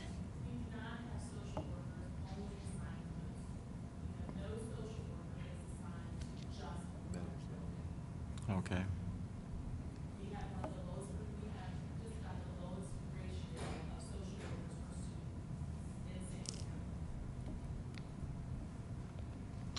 think that came to light when I think Rockwood recently just employed like 5 or 6 more, and then we did some comparisons, and it's very true. Chelsea's correct. That's one area of staffing where we are not favorable comparatively. So, example, at Central Middle, we get our social workers. Talk to Mike. Yeah, talk to Mike. Yeah, because those that are... Get to the mic, Mike. The five... She's in San Diego. And the other 5,000... Most middle schools only get their social worker 1 day a week, unless there's an emergency and they're needed to come over because they're shared. So at Central Middle, we get our social worker on Friday, and if needed throughout an emergency, if it comes up Monday through Thursday. Could I call Kevin to the mic? Erin would love you to call Kevin. Yeah, I'll defer. Whatever Erin says. My question for Kevin is one that I don't think I'm going to catch him off guard here, but you know we've changed grading assessment reporting at elementary. So isn't just a natural that that the parents, as they now have middle school children, are going to say, wait, what's happened here? We've had this new system. So yeah, it's certainly a question that we got frequently from, as we went around to every elementary school and talked with PTOs at every elementary school in the district about that transition over the last couple of years. And probably one of the most frequent questions we got is, what does this mean for middle school? Mm-hmm. And what's going to be happening at middle school? And up until now, my answer has been, we have a middle school study. And that's happening now. And we're really trying to honor the process of there will be recommendations. I can't really answer that right now, but I think everybody has seen it does need to be a smooth transition. We want to, just like we transition our students from 5th to 6th, and then again from 6th from 8th to 9th. We want to make sure that that's a smooth transition, and want to make sure that we're being even consistent so our parents aren't, pulled different directions all the time. So that is a natural evolution of where we're going. So this consistency is also consistent with what's going on in elementary in terms of growth and, some consistency about what we were really viewing as those key benchmarks and. Yeah, and key we're assessments. really leaning on the same beliefs and principles that we built off of in elementary to really try to get clear about what a grade means. What is it that when we say a student has learned at an A level, what does that mean? And when our teachers said consistency is the thing that we want most, a lot of them, in fact, we did that survey and we saw that less than half of our teachers felt that they were being consistent with teachers who also taught the same course. So yeah, we want to get clear on what does it mean to learn at an A level, a B level, a C level, and help that be something that can be clear. When we say you learn at this level, what does that mean? And even handling other things. For example, we know that there's a lot of non-academic things that are really important to life. And right now we give a citizenship grade that the survey results were pretty clear that this is not the most effective way. Really, it's completely unclear what that means. So we want to even get, if we're going to be clear, we probably need to report both. We need to be able to talk about things that are academic. Did they meet the expectations? Have they really mastered what we expect them to master in this course? But also, are they being responsible? Are they being a good teammate? Are they learning to work well with others? Are they doing those non-academic things that we know are so important to being a successful graduate, a successful employee, a successful person outside of school as well? Thank you. How in middle school the ELA grading is taking place right now? And are you envisioning that? Because right now what we see is a beginning, developing, proficient, but then there's a grade overall assigned. And sometimes I'm being told those grades don't really fit. We're trying to fit a circle into a square peg or whatever, Sure. however that is. And so is that what's going to happen in all of the other core courses as well, or all the other courses as well, or some different type of? Fair question. Our format? recommendation is actually to bring together a team to specifically answer that. Okay. So I can't stand here and say, here's exactly what we're going to do, because it's going to be involving our teachers represented from every school, every content area. I can tell you currently what's happening with ELA in middle school is we have 2 schools who had really been moving forward with wanting to communicate more clearly about the different areas in their content rather than summarizing them together, and that's Northeast and Southwest. And at those 2 schools, they've been doing that for the past several years, where they do say, are we really advanced in terms of reading information text? Are we really advanced in our writing? Versus summarizing, maybe reading and writing together, that might be very different. A student might be a really quality reader but still struggling with their writing. So to try to get more clear about that, they've stepped out, and those 2 schools have been doing the same system together where they're not summarizing those into a single letter grade. The other 3 middle schools are still using the traditional letter grade but have been working to incorporate those same kinds of ideas. How do we communicate that there are different things going on while still trying to combine that into a number or a letter at the end? I think that's where a lot of the difficulty has come in, where we've had groups of teachers, and in this case, ELA teachers, and Dr. Yeager has been great to both work with them and give us the opportunity to work together over summers or on their process, where they've been struggling with that. How do we combine, where we have 2 different skills, where the level of learning for the child might be different in those areas? How do we merge them? And I think that's where some of that challenge that you're describing has come in, is, yeah, sometimes it's really difficult when you're saying reading nonfiction, information text, reading literature, writing, speaking and listening, and language. Those would be the 5 areas we're really looking at. Well, yeah, to merge those together, that poses a challenge, especially when you're trying to be clear and give specific feedback. The way that you combine those, that might be part of where you get some inconsistency, because you have to make some decisions about how am I going to weight and combine these different things to try to communicate what's actually happening. So that's, I think, just to give you a sense of what's going on in ELA in middle school, that's the work that they've been doing really for the past probably 4 years or so. Okay. Go ahead. I also have a question in somewhere in the text I read, and I can't put my finger right on it now. It talked about the collaborative learning environments and making that available to all students. And so can you talk a little bit about that? Is there a change in philosophy, and is the collaborative learning environment where they're bringing in, there's an SSD teacher perhaps that's teaching and helping the kids with IEPs who need that, and now are they going to be taking that into all of the students within the classroom, or how is that going to be? I'm going to defer to whoever that would relate to best. Not me. It's on page 68. 68. Is it 68? Sure.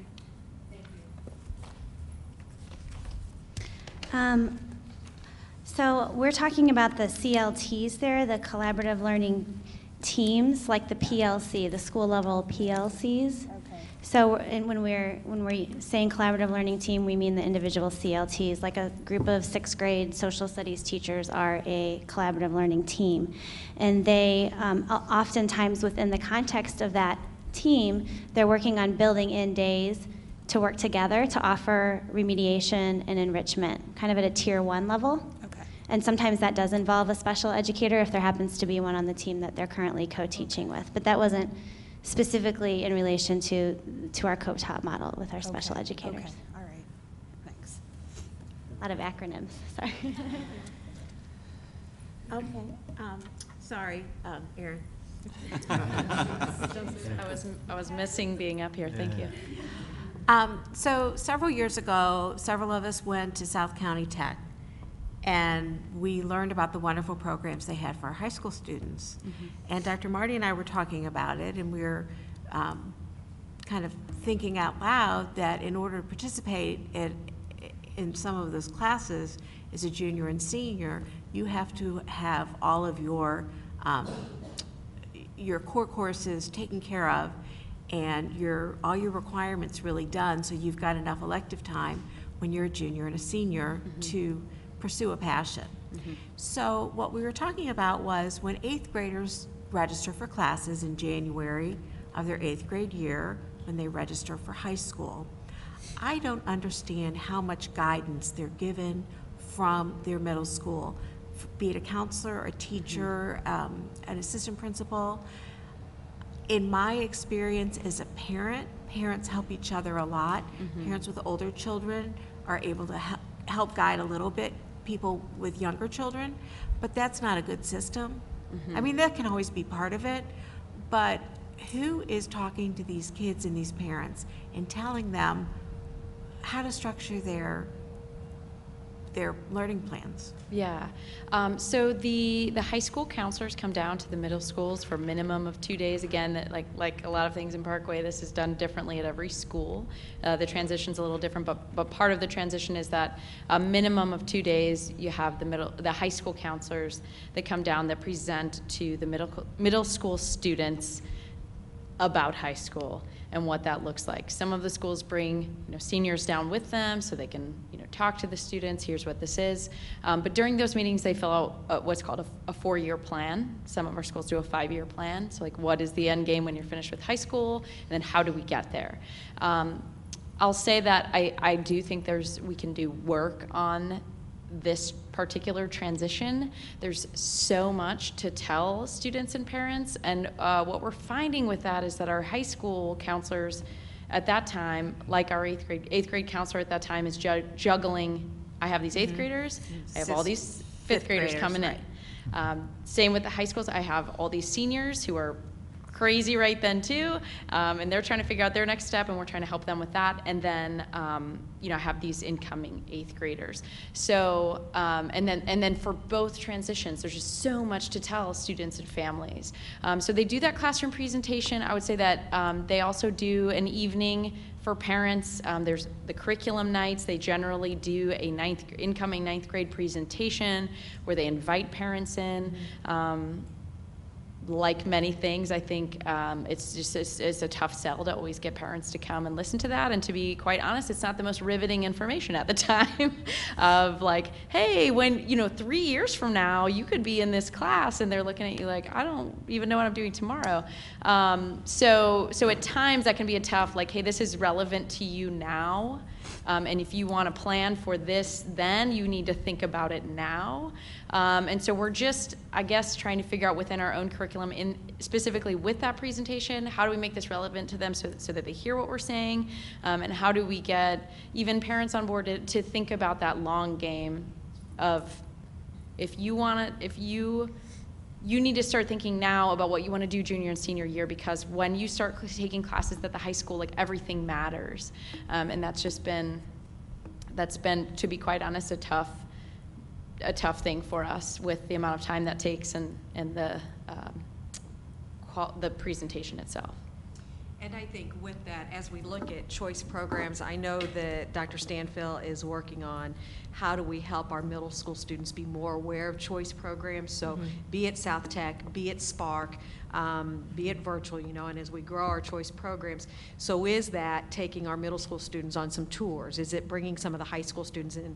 And maybe it's before the end of 8th grade when they're making that plan. Maybe it's in 6th grade and 7th grade, so that the students actually see it and get interested. And then I think that brings relevance to that 4 or 5 year plan that Erin just spoke to. So I think part of that is the marketing work that Jennifer and her team are working on with choice programs. We took all 8th graders to Merrimack Community College, right? That's right. Yeah. And so that was another thing that we tried to bring in this year, and we intentionally, with the career conference, had very frank conversations with both 8th grade and high school counselors of, this needs to be a part of your presentation. And we, again, strategically planned that event before they chose their classes, so that it was a direct lead, and they had that event in December.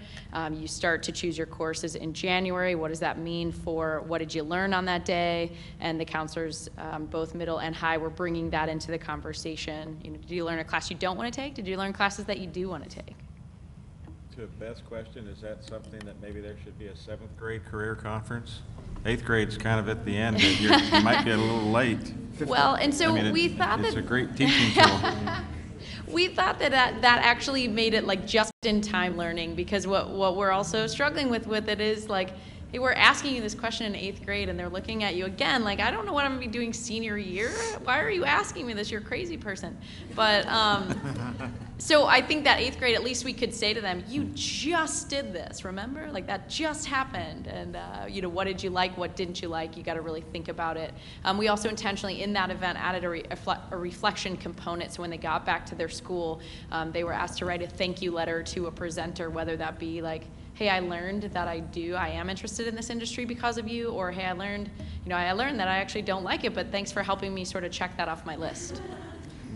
And I think that goes back to supportive advisories, and because I think at the moment we're not sure. I mean, you can have all these opportunities, but then how do you connect it? And that's where you have to keep talking about it after the fact. Remind young people what they experienced. Right. Because we're talking about middle school. Sam, you know this. Middle school children have not a lot of attention spans, a lot of things going on, and sometimes the maturity ranges from like a 3rd grader to an 18-year-old, and right in the midst of a 7th grade classroom. So it's really a Yeah. Incorporating that.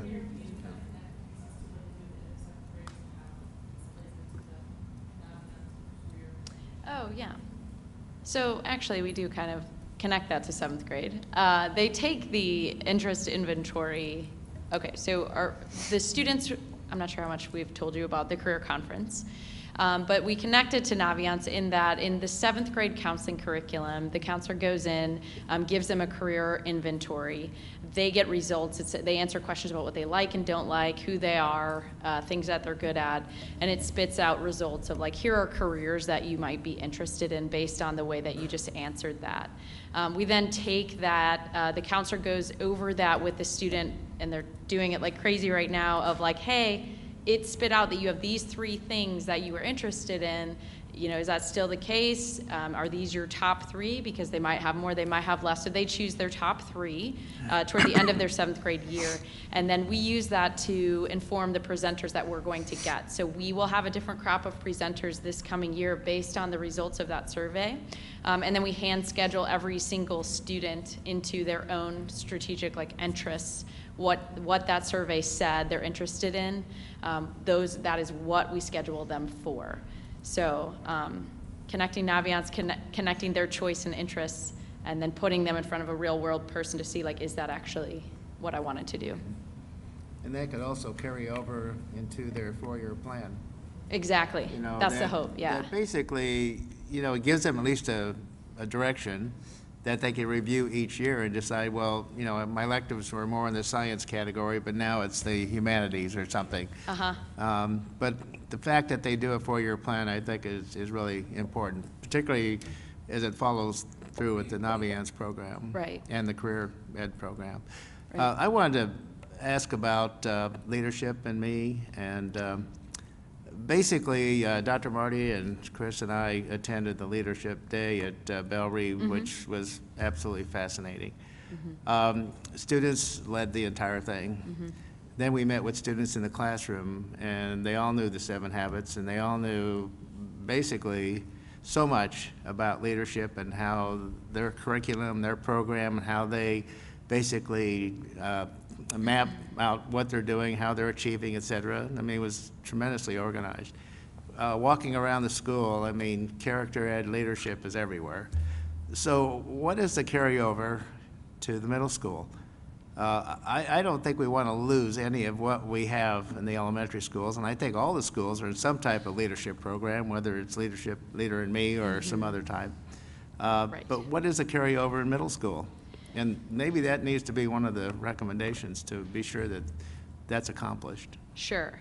So to specifically talk about Leader in Me, right now, none of our middle schools, there is, like I said, a middle school curriculum. None of them are engaging in that. West Middle has signed on to do that next year. So we'll see how that goes. That particular program, it comes with a pretty large price tag. And I personally, you know, in my study of different curriculums, et cetera, I think a strong base of a general character education knowledge, which is really, our middle schools actually are doing a really great job of, you know, making sure, again, intentionally building community, having advisory, I'm trying to think of all the other wonderful things you guys are doing. Having a really comprehensive transition program in and out. They have the base, and so I think they are ahead of the game if they do decide that they wanted to bring in Leader in Me as a formal curriculum. But I don't think it's always completely necessary. I think they're, you know, doing a pretty good job of that carryover, and again, intentionally creating community with things like advisory, with things like all of them. They're the only level of schools that each have a set of core values, and they were the first to jump on board with that, and so I think that's a pretty cool thing. So I would say I think they're continuing it. May not be through the 7 habits, but I actually do think that is something that our middle schools are doing really well. Well, I think it's important that there's carryover, because, I mean, it's fascinating what these kids are doing and what they're experiencing, and they need to see it happening as they continue into 6th grade on up, and even from 8th to 9th grade. Absolutely. And I think it's a growth process and becomes more sophisticated in terms of leadership roles and responsibilities and characteristics, but that's my viewpoint. Yeah, no, I agree. Any other questions for Aaron? Do you see me now? I'm not moving. All right, well, thank you so much. A great amount of work, and we know that it's really just beginning, but it's going to help focus what you do there at the middle school. So thank you again very much. 14.02. Thank you. Patty Bedborough will be talking to us about finance and resource allocation.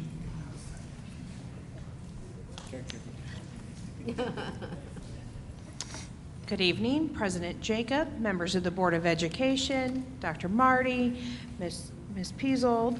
I am not only here by myself to present on Goal 6, I have majority of my directors also here to present. We do have Jason that is at the COSIN conference in Washington, D.C., so he is sorry that he is not part of this team to present, but he did help with the preparation of it. I just want to share a few thoughts in general first on Goal 6, and part of my passion. When I started looking into Parkway and studying up on Parkway, researching for my interviews, in the job description, it showed that I was in charge of Goal 6 of Project Parkway. So of course, I started to find out what that was. And as I dug deeper into that, I realized that it was all about efficiencies and realizing, financial efficiencies, et cetera. And that truly is one of my passions. So it is so exciting to have a job that actually matches along with my passions. So in the first year, as you know, a lot of the things that were accomplished that I had any doings with also was directly related to the finance department. So of course, Brian Whittle has continued in those efforts, and of course he led most of those efforts too, but we really worked closely together that first year in order to identify some problem areas and attack those. So with that, we'll go into what are the measurable objectives of Goal 6. So we have number 1, that all programs, schools, departments will maintain fiscally responsible practices to effectively accomplish mission. So pretty complicated wording there. Measurable objective 2, all personnel, time, facility, space will be allocated responsibly and flexibly based on the mission-related needs of students and the financial realities of the district. That one's a little tougher to measure and to do, but it really touches everything we do in Parkway. Measurable objective 3 is more focused in the finance department, and it's looking at our financial practices, having them approved by the auditor, and then ensuring that each year we apply for and attempt to receive the Certificate of Excellence with Financial Reporting from the Association of School Business Officials. And objective number 4 basically covers majority of our capital projects. So all capital improvement projects will be completed successfully and funding will be secured for the future capital projects. So if we go back in history, if we will, just to give a little bit of the accomplishments of the past. So I want to highlight some of those big Goal 6 things that have been done and accomplished in the last 4 years. And then I'll have our directors kind of walk you through some of the accomplishments that have actually been completed this past year. Then we'll go into some of the future objectives that we're working on currently. So, of course, you may remember when we adjusted the school day schedule, so getting bus efficiencies, route efficiencies, elimination of some of the extra routes. We adjusted start times to be consistent throughout the district, and we actually moved some elementary schools into an early start and not having them all begin at that later hour. We also instituted full-day kindergarten for all students, so not just students that registered or filled out lottery, but for all students. You may recall when we did the north area boundary adjustments, as we saw the enrollment climbing in some areas and some schools having space, we adjusted some of those boundary lines in order to more efficiently have students in the buildings. We're looking at that currently, of course, as new subdivisions come online too. So that's not a once and done process. Of course, we lived through the budget reduction process where we had to tackle $14 million in budget decreases. Food service went through a reorganization where we actually reduced one of the production centers and have just the 3 production centers that serve majority of the schools, and then West High actually produces the food for that location only. We had the refunding of the 2009 bond issue that we saved over $3.5 million in interest, and we had our partnership that has begun with Kelly Sports Marketing.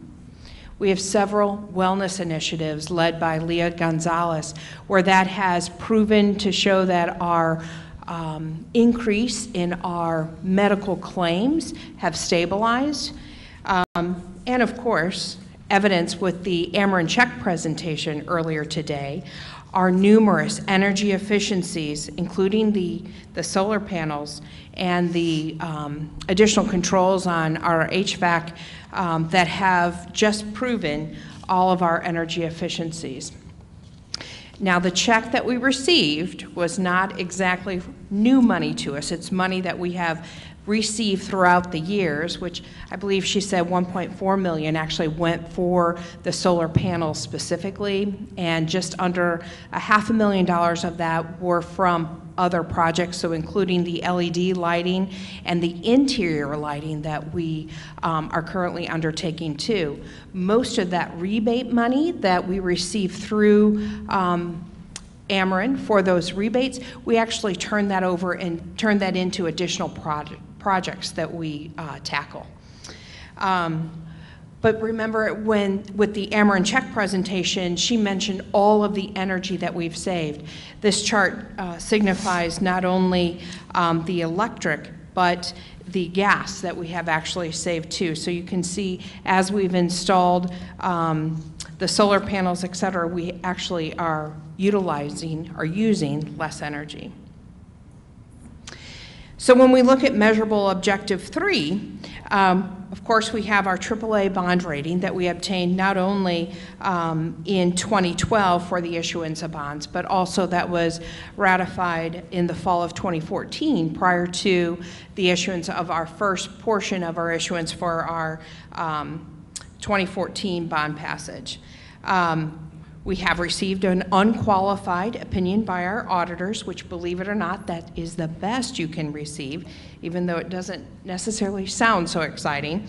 And we have successfully received our CAFR for the last several years. We're still awaiting the award for the 2015. When we look at measurable objective 4, as we began Project Parkway years ago, we were still completing the 2008 bond issue. So of course, during this timeline, we have completed all of the projects from 2008, and we have begun the projects that were approved from Facilities 2020.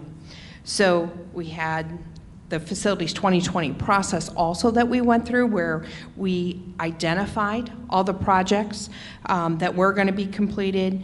Of course, November 2014, we had the general election and the passage. In the spring of 2015, we actually had our first portion of the issuance of bonds.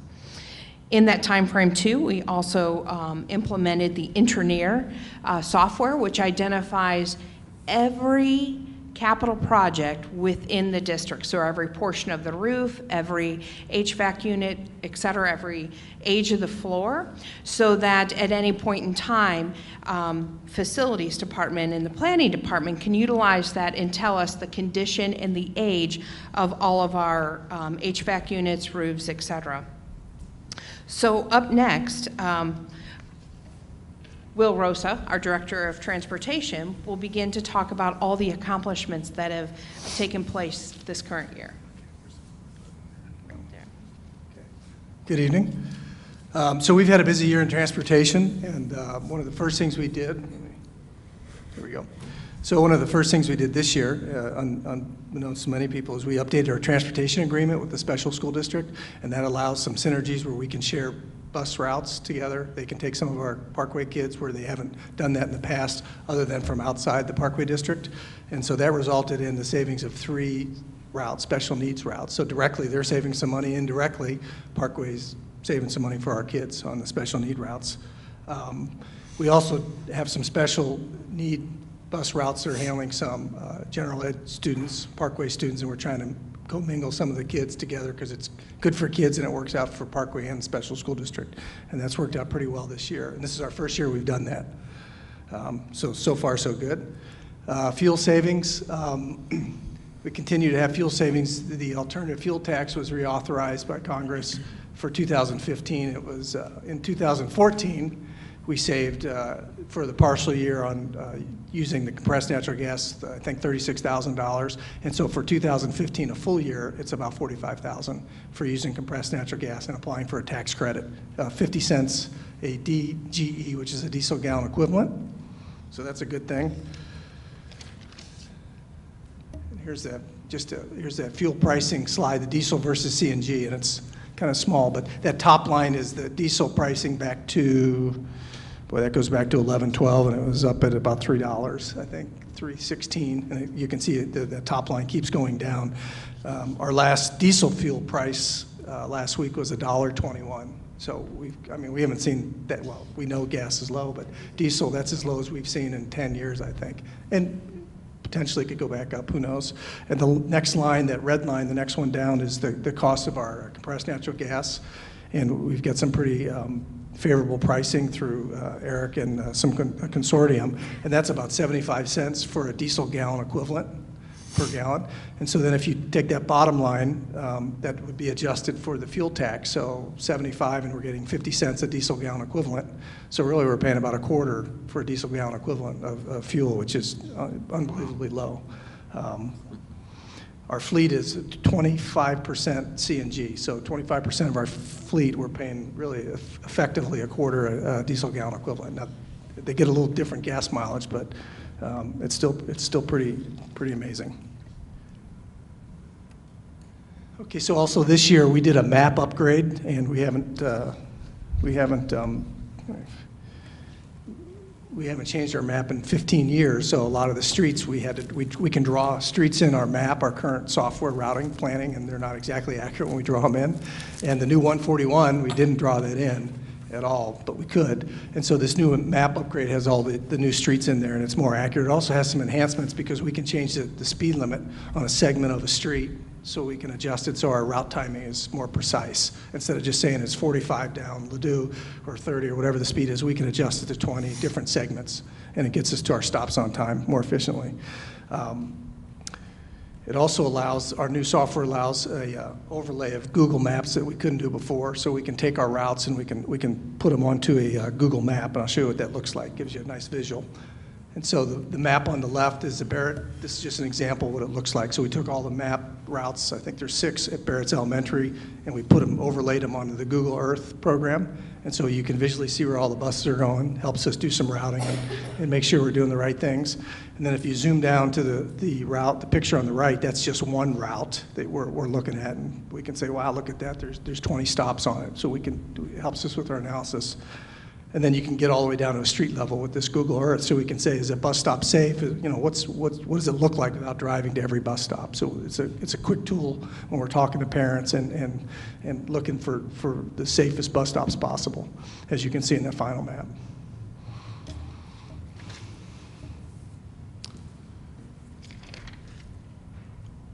And I think I'm going to turn it over to Mike. Oh, sorry, Marlene.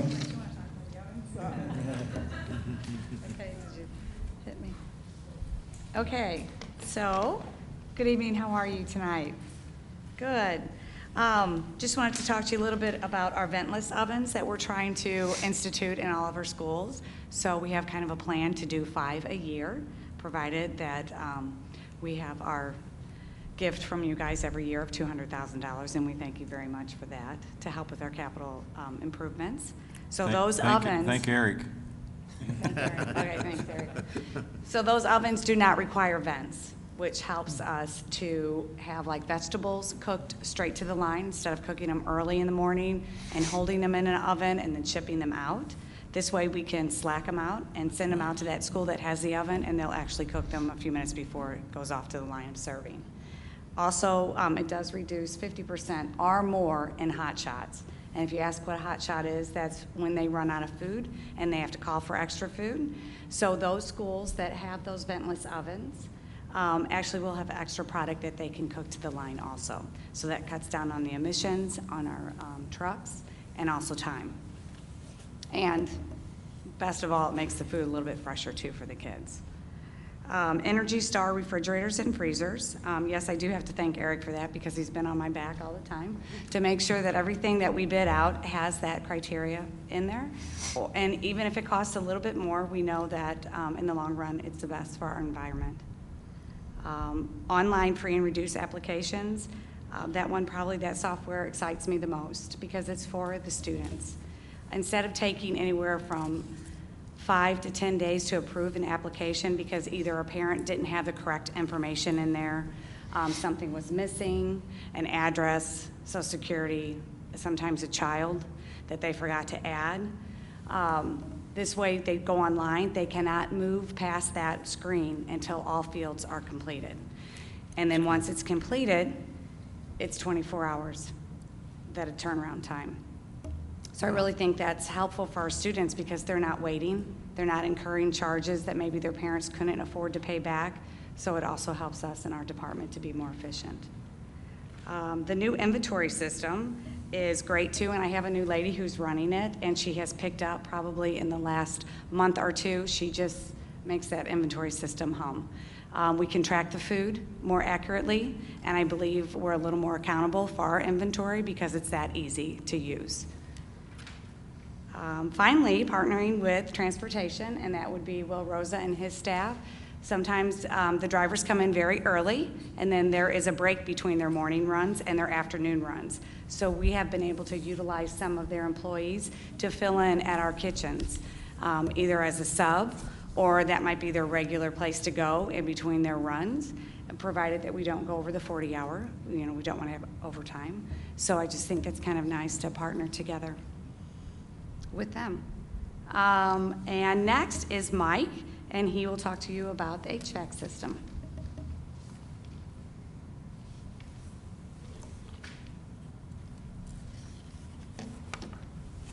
Good evening.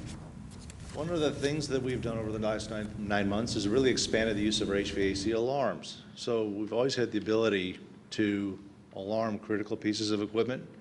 Some of it wasn't done well, but over the last 9 months, we've identified all of our critical chillers, boilers, and critical alarm points. And that alarm then goes to the maintenance supervisor and HVAC lead's phones. And this was not one of our more popular moves initially because at 2 o'clock in the morning when the chiller alarm goes off, you get woken up. The good thing about that, though, is that from an efficiency standpoint, we fixed a lot of problems that we didn't know we had and got things running a lot better. And when the boilers switched over to the wintertime, I asked how many alarms we got. A few. When we were going back to HVAC and going back to the cooling systems, not really anything. So when you're accountable for it and you're getting woke up, it's amazing. You really do get the guys on it and they get it fixed correctly. So it was a good thing for us. And then that just benefits our schools. Reorganization of our maintenance, grounds, and custodial. In our maintenance group, we reduced one of our supervisors, so we now have, instead of 3, we have 2. It's really worked out well for us. I think our day-to-day communication has improved immensely. I'm meeting with all of our groups on a quarterly. I met with carpenters this morning. I met with the HVACs, TC techs yesterday, and I'm meeting with the electricians next week. So I'm also getting a little bit more hands-on with the group and with our new supervisors, but it's going very well. Custodial, we realigned that. Della Turner, who is one of our supervisors, is now our lead.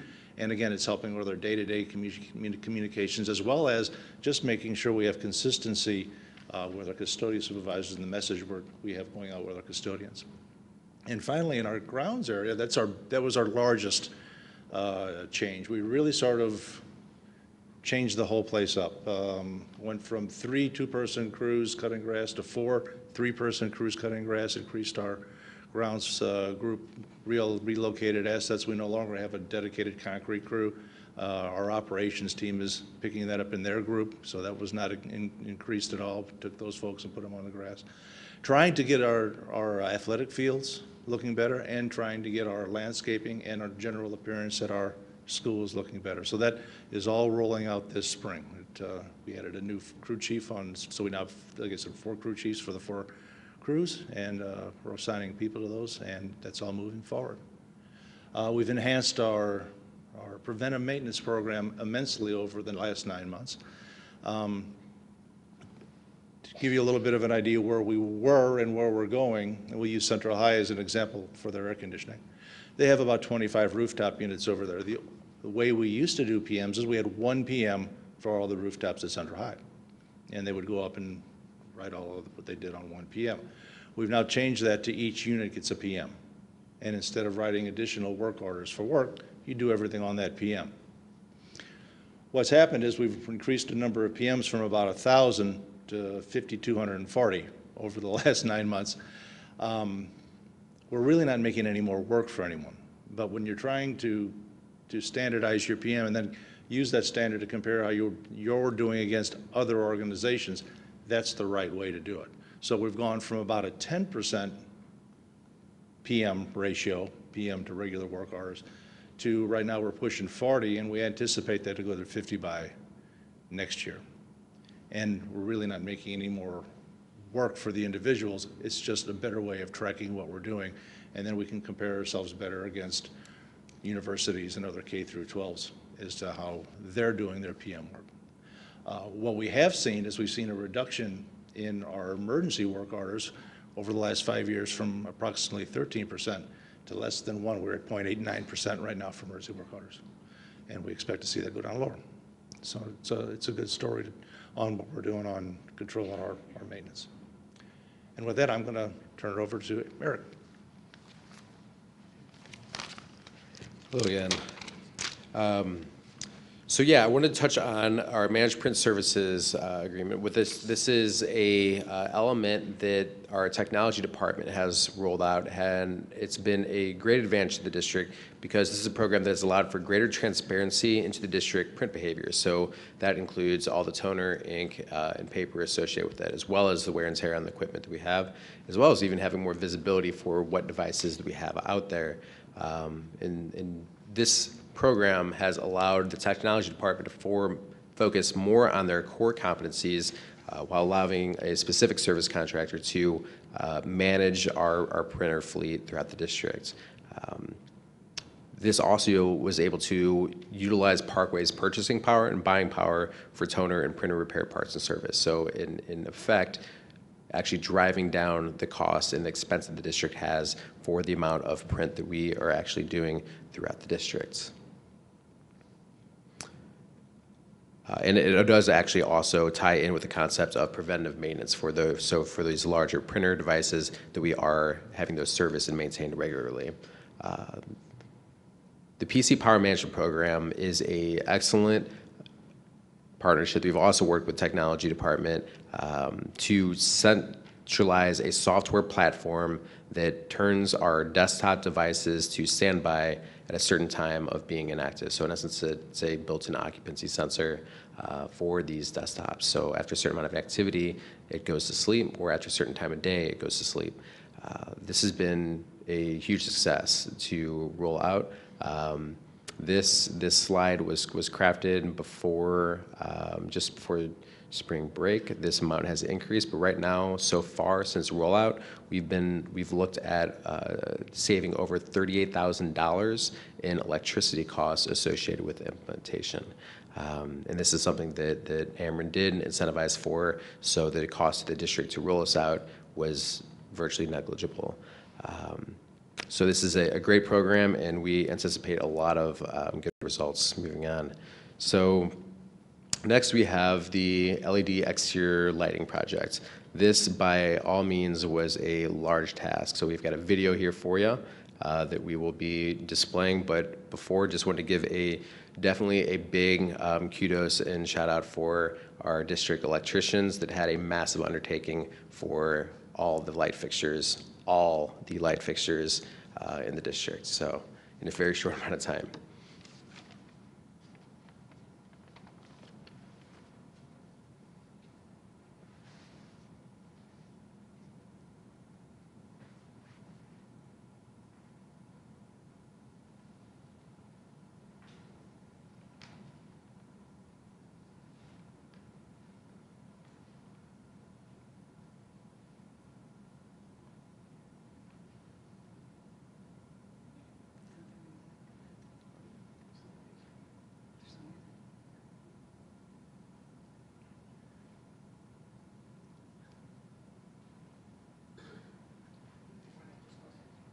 Sure.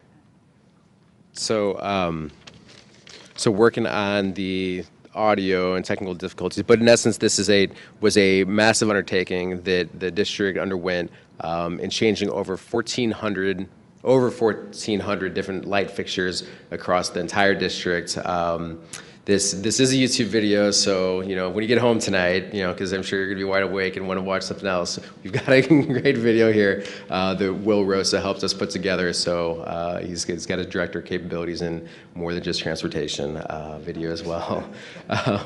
So this is an excellent project. So we're saving an immense amount of money. There's a control system that allows us to dim these light fixtures late at night when there aren't people on the lots. When people are on the lots, we raise that light level rises up because it has that occupancy level into it. But when it's dim, it's actually saving more money. The district is estimated to save about $130,000 over the course of a year. This is Wren Elementary. This is Southwest Middle. So these are some after still shots. This is South Middle, and then this is going to be maybe not videos. So this is a flyover of the drive up to South Middle, before on the left and the after on the right. The light quality of the new LED lights also produces a much more even light disbursement, as well as not having these spotlights of bright and dark and bright and dark. So it's actually safer for individuals while they're driving because their eyes aren't dilating, constricting as they drive, but then also just providing better illumination across the entire parking lot.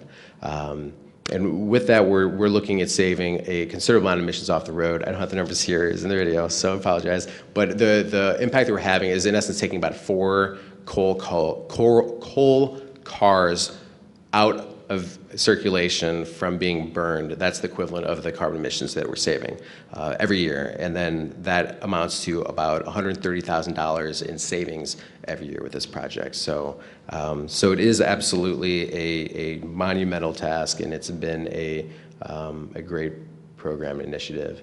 So if we can move it to the next slide, that would be terrific. Thank you.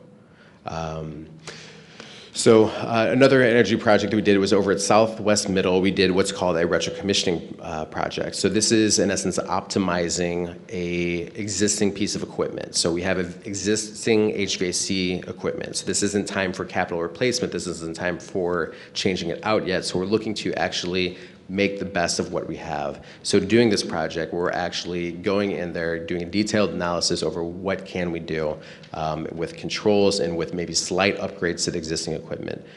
This is an example of we have adjusted the discharge air temperature when it's a little bit warmer outside.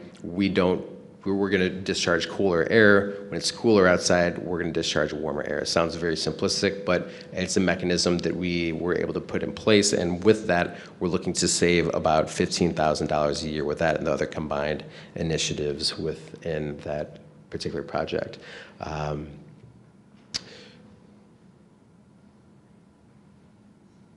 Excuse me. So with that, I will transfer it over.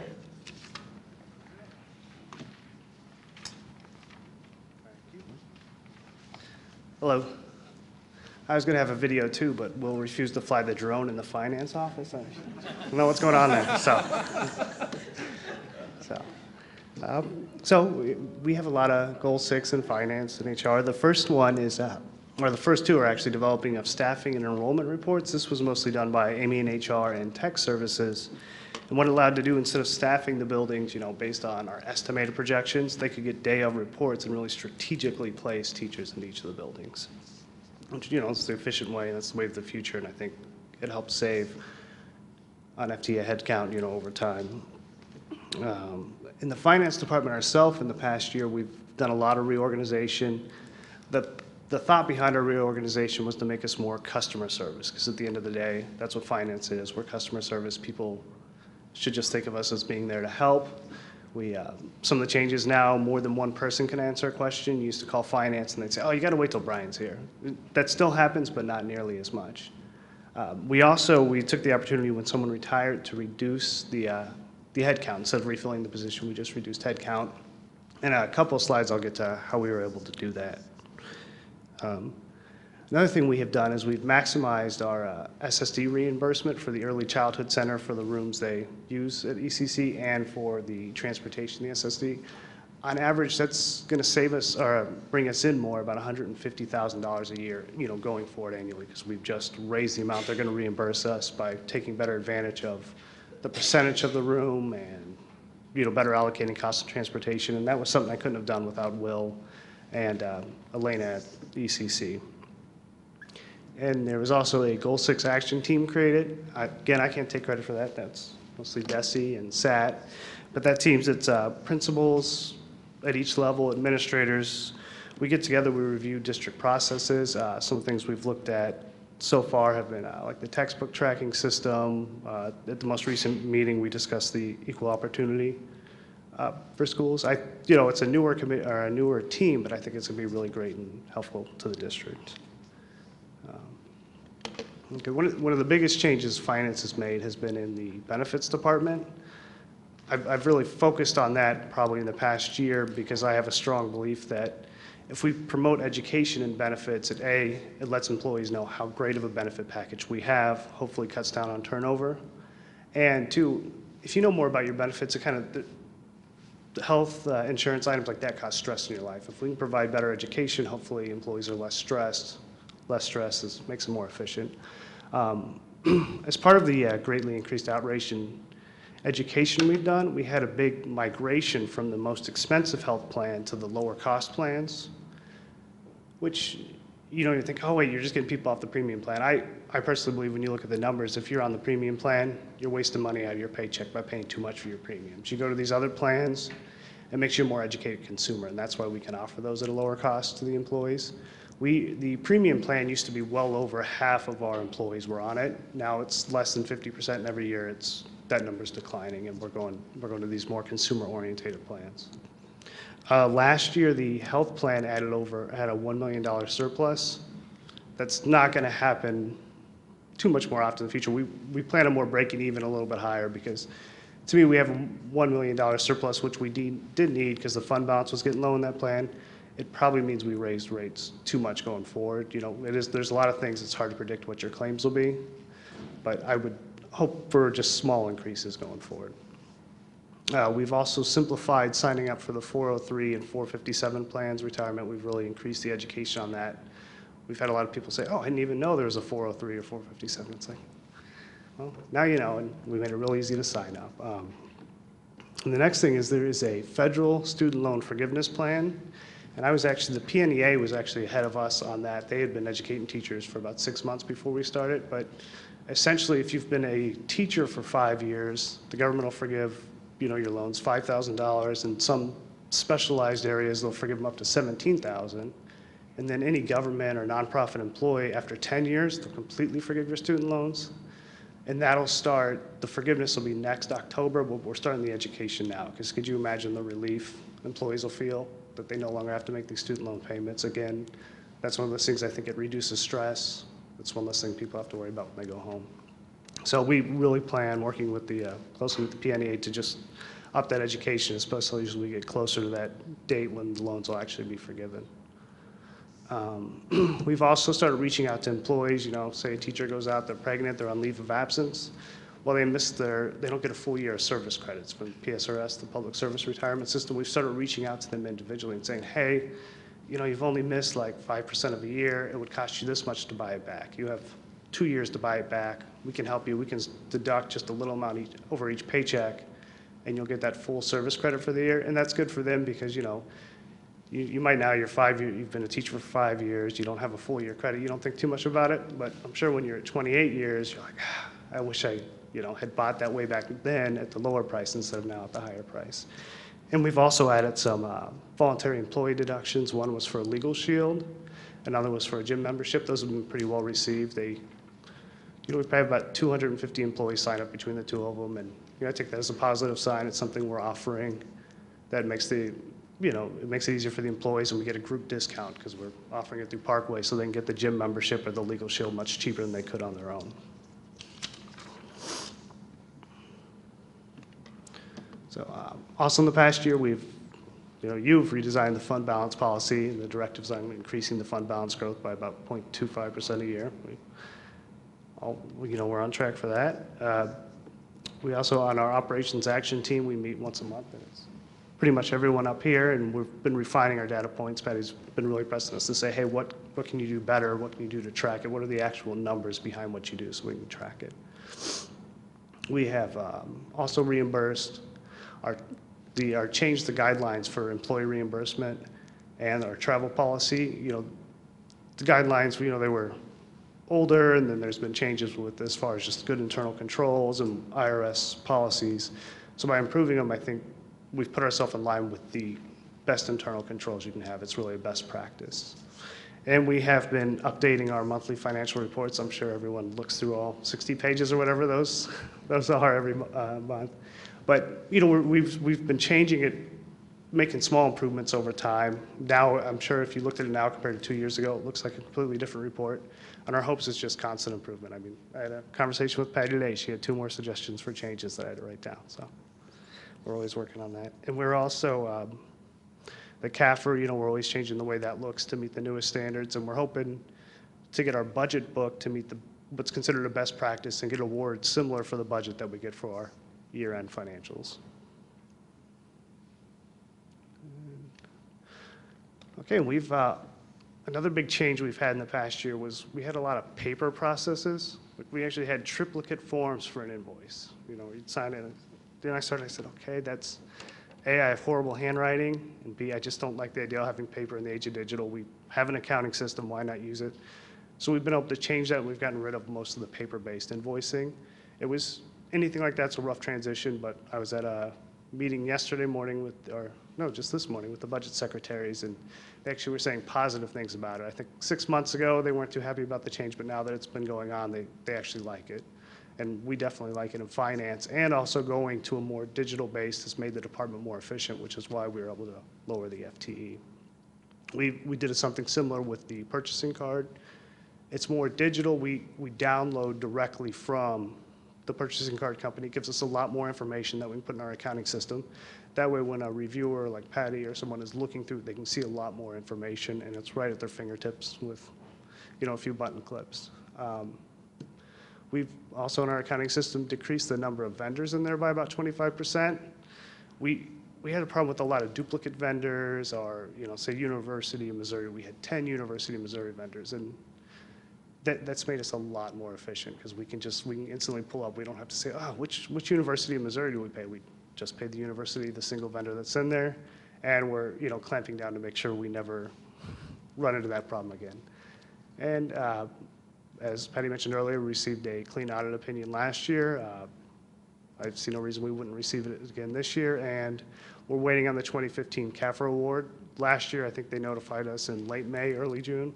I see no reason why we wouldn't receive it again this year. And I believe it is Mike's turn. Thank you.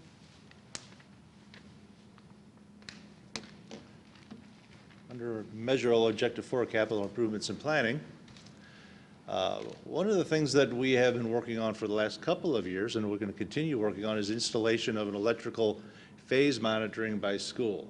And you're all probably wondering, what does that mean?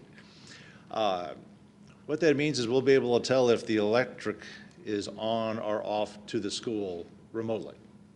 And what drove this was, several years ago, we lost power at Northeast Middle.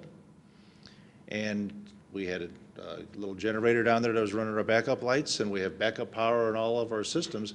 And we didn't realize we'd lost power until about 2 o'clock in the morning. Now, the power dropped out about 7 o'clock in the evening. But with all the backup systems, until the generator ran out of gas, that's when the lights went out, and then we realized that then the rover, the security rover, realized that we didn't have power at that building. There was really no other way for them to pick up on that. So what we're doing is, where the electrical service entrance is, we're actually putting in remote sensing that tells us what the 3 phases, it tells us the phases they're on, okay?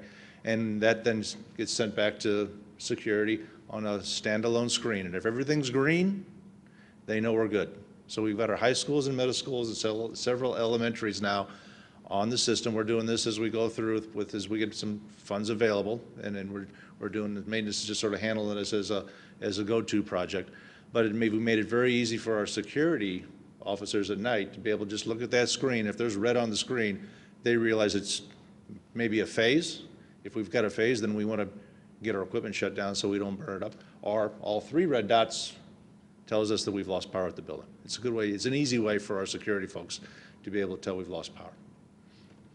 The second measurable objective for us, first summer of capital projects from the bond issue were completed successfully, came in under budget, enough to be able to fund the Henry additions, which we're going to be doing this year. All of our projects have been bid except for the generator administration. That's the only one, and it's a small project. We're not worried about being able to get that one completed this summer. I think that as we go through the summer, we're looking at, I think, $30 million roughly in projects, about $40 million total under contract including what we have left over from last year. We got phase 2 of McKelvey. We've got security projects going on. It's got some things in technology. So we've got $40 million under contract, $30 million this summer. 14 of 30 sites will be in renovation work this year. So almost half the district will have something major done to it this summer. Biggest summer we've ever taken on in the history of Parkway. So it is an exciting time for us as we move forward in the next couple of months. Turn it over to Patty. While we've gone through a whirlwind of accomplishments for this year, we also have a list of future projects that we're currently working on. Even today, we were meeting on redeveloping and refining the current purchasing and surplus policy or surplus property policies. Some of them are very dated. Some of the processes can have added efficiency and effectiveness, and some additional internal controls to help along the way. The other thing that, of course, is ongoing is our contract with Kelly Sports Marketing. Currently, we have $935,000 in revenue so far. That is under contract for the next 4 years. Currently still working with some customers, some corporate partners to come on board. We have 3 of the scoreboards in the football stadiums completely installed, and the one we are waiting for the permit from City of Manchester. We hope that that will be installed prior to the football season. We also are beginning the talks of our Facilities 2020 2.0, so getting ready for our next line of bond issues, and it's hard to imagine when we're just halfway through with the actual construction and everything from the first bond issue, but we're already starting to get in gear and get information in order to develop what will be part of those projects in possibly a 2018 bond issuance.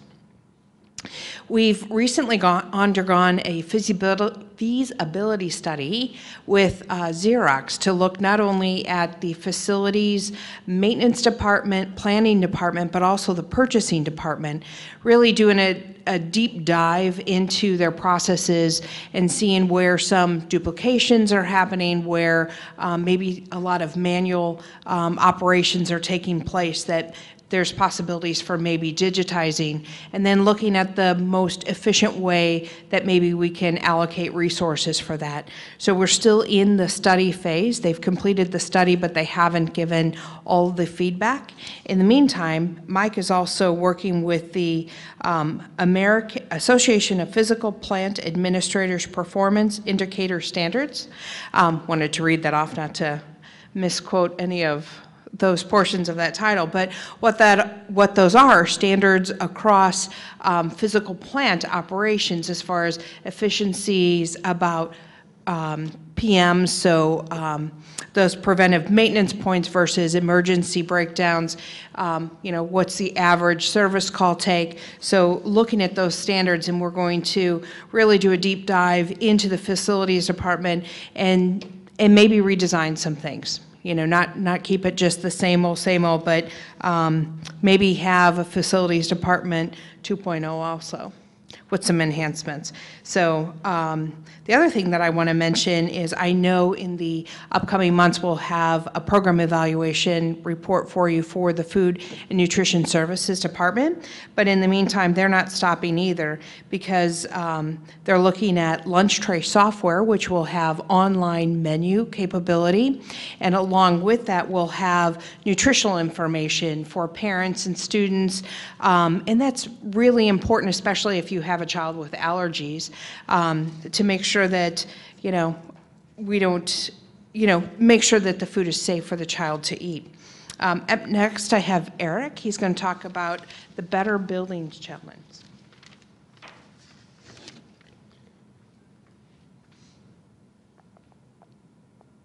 So the Department of Energy has a program called the Better Buildings Challenge, which in essence is an opportunity for institutions and buildings to sign on to in essence commit to make a commitment to a certain amount of energy reduction targets.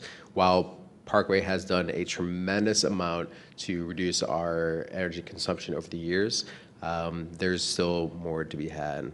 The way I see it, we're not there until we're net zero, meaning we generate as much electricity on site as we use in-house. So the first step for this, it could potentially, is we're looking at signing on to this pledge and to cut our energy use by 20% over 10 years. The image shows that there's a reduction. We are able to use a previous year, so that way it is a potentially a more attainable target over time.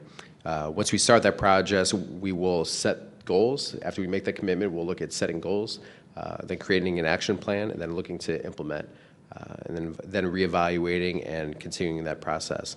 This could potentially lead to some really exciting advanced building and operation standards that could lead to some really bold action and exciting physical plant and physical spaces within the districts.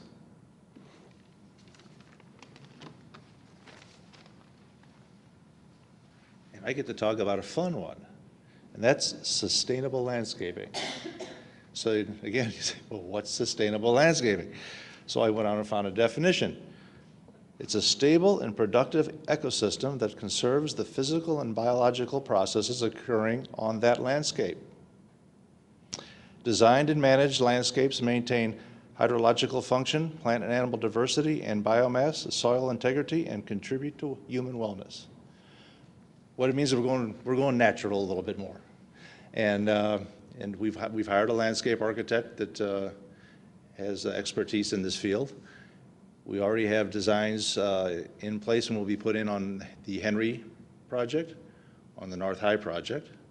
We have a master plan put together for administration, and we are planning, it's 5 phases, and we're planning on doing phase 1 this fall, and hopefully phase 2, phase 1 this spring, and hopefully phase 2 in the fall.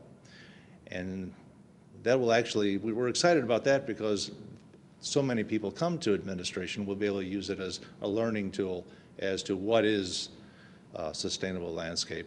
And hopefully, when some of the principals come up and their PTOs want to do some work at their schools, we're going to learn enough about this to be able to help them start to work out in the field a little bit. So it's really an exciting time. Our grounds folks are excited about it because they're going to learn a whole new set of skills. And we're excited about it because I think it's going to make our facilities look better and put us in a better place. So with that, I'm going to turn this over to, I believe, Marlene.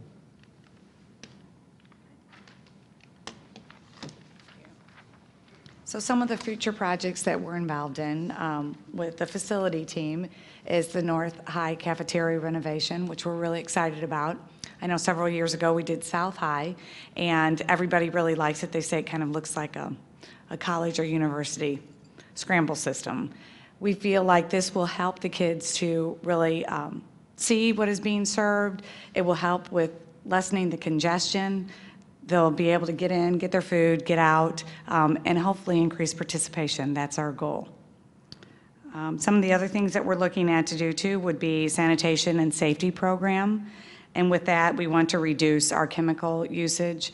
We've already taken bleach out, but we also want to look at some of the other chemicals we're using every day because they can affect the environment when we're flushing them down our systems. It could be the dishwasher, it could just be the 3 drain sinks, it could be the floor washing too. So we're working on doing that. I have a company that I'm working with on that. Freezer cooler replacement at South High. I've been working with Scott Bennett and some of Mike's team, and the walls and the floor were literally falling apart.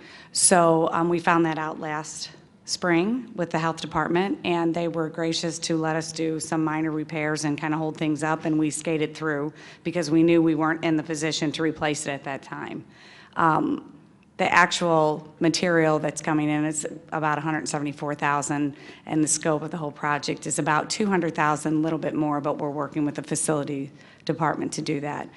Leading up to this, we've been trying to be very diligent in our other equipment usage.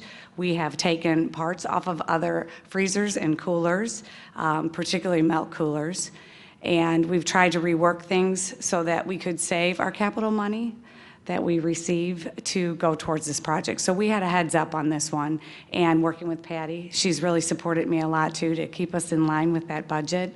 And I'm really excited because I think it will be more efficient. I'm not sure, I've only been here for 16 years, but that cooler and freezer have been there longer than that, and it gets a lot of use. So we've had a lot of repairs on the rooftop condensers, so I believe once we put this in, it'll be more efficient too. And I think then, who's next on the next one here? It's Will. Yay, Tag, you're it. So 3 years ago, it was this board that gave us the green light, no pun intended, to purchase CNG buses, and we secured some funding through East-West Gateway Council, $1.5 million, and we purchased 30 CNG buses.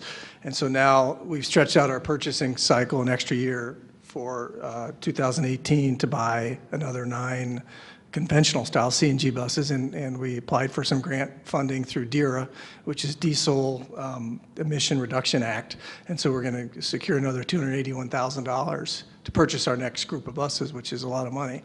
The difference between this grant and the last grant was we have to destroy the buses, so that's stretching them out. Well, we wouldn't get as much trade, so we're really trying to run them pretty hard the last year. We have to destroy the bus. That's part of the process, but we'll still net somewhere around $21,000 per bus. You got to drill a hole in the engine board. We'll get some scrap value, Eric, for the buses. It could be fun. It could be a fun project. And so that's in 2018, and these new buses will have the engine in the front. They're more aerodynamic. It's a smaller engine. The miles per gallon is closer to a diesel engine. And so we'll see some savings, not only because of the grant and the cost of our CNG fuel, but also because they're more efficient. So they'll look like our conventional buses, what they're called, the Type C engine in front. The alternative fuel tax credit, so it was in 2014 that we were able to apply for that and get money. 2015, Congress reauthorized it for 15 and 16. So in 2016, we're going to see another approximately $45,000 of savings, which again, it goes to the bottom line. It's about a cost at 25 cents per diesel gallon equivalent for those vehicles to operate. And then finally, there's an RFP that's being developed by Education Plus to study homeless transportation in the St. Louis area, and we've had a couple of meetings, and I think they've identified somewhere around $5 million in total spent by school districts on homeless transportation. So we're looking at ways to have some synergies with other districts and make it a better experience for kids too, a better environment on buses versus taxis potentially, improve the ride quality, the service, and then also reduce our costs, contain our costs. And so we think that's a study that's being developed now. We're going to look at, and Parkway's part of that.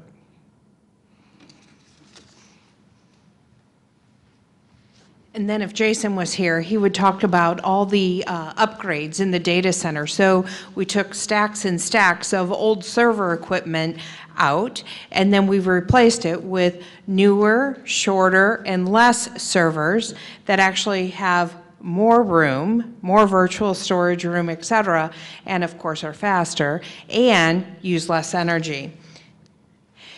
So what else are we working on? Well, In our Operations Action Team, we'll be utilizing the feedback from not only the focus group, but from the Project Parkway Steering Committee too, in order to redevelop or tweak our current measurable objectives. So we'll be working on those the next few months and bringing those forward most likely at the June retreat for your review and approval. So that is essentially what we have for you this evening. Any questions?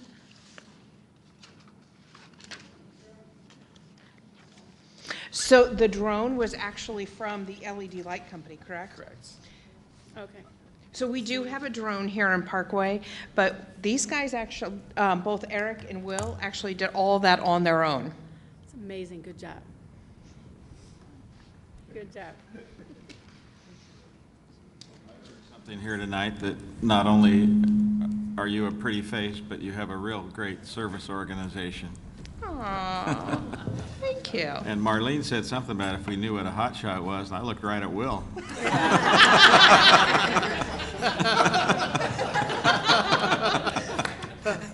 But he's a hot shot I'd like to have around. Yeah, this is an awesome team to work with, I have to say. Great work. Wonderful report. Okay. Well, thank you very much. Appreciate that great report. You're welcome. Can't believe we're getting ready to work on another bond. Wow. 15.0 work session, there is none. Call for a special meeting, there is none. 17.0, our next anticipated closed session will be held on Wednesday, April 20th, 2016 at 6 p.m. here at Central Middle School. Details of the closed session will be posted within 24 hours of the anticipated meeting.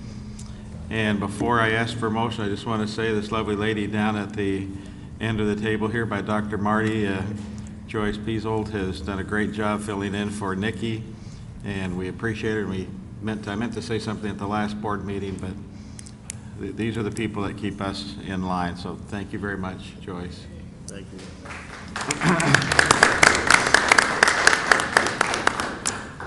And the most anticipated question of the night, may I have a motion and a second to adjourn the regular meeting? Second. All in favor? Aye. Motion carries 6-0. Thank you, everyone. No. No. No, we're...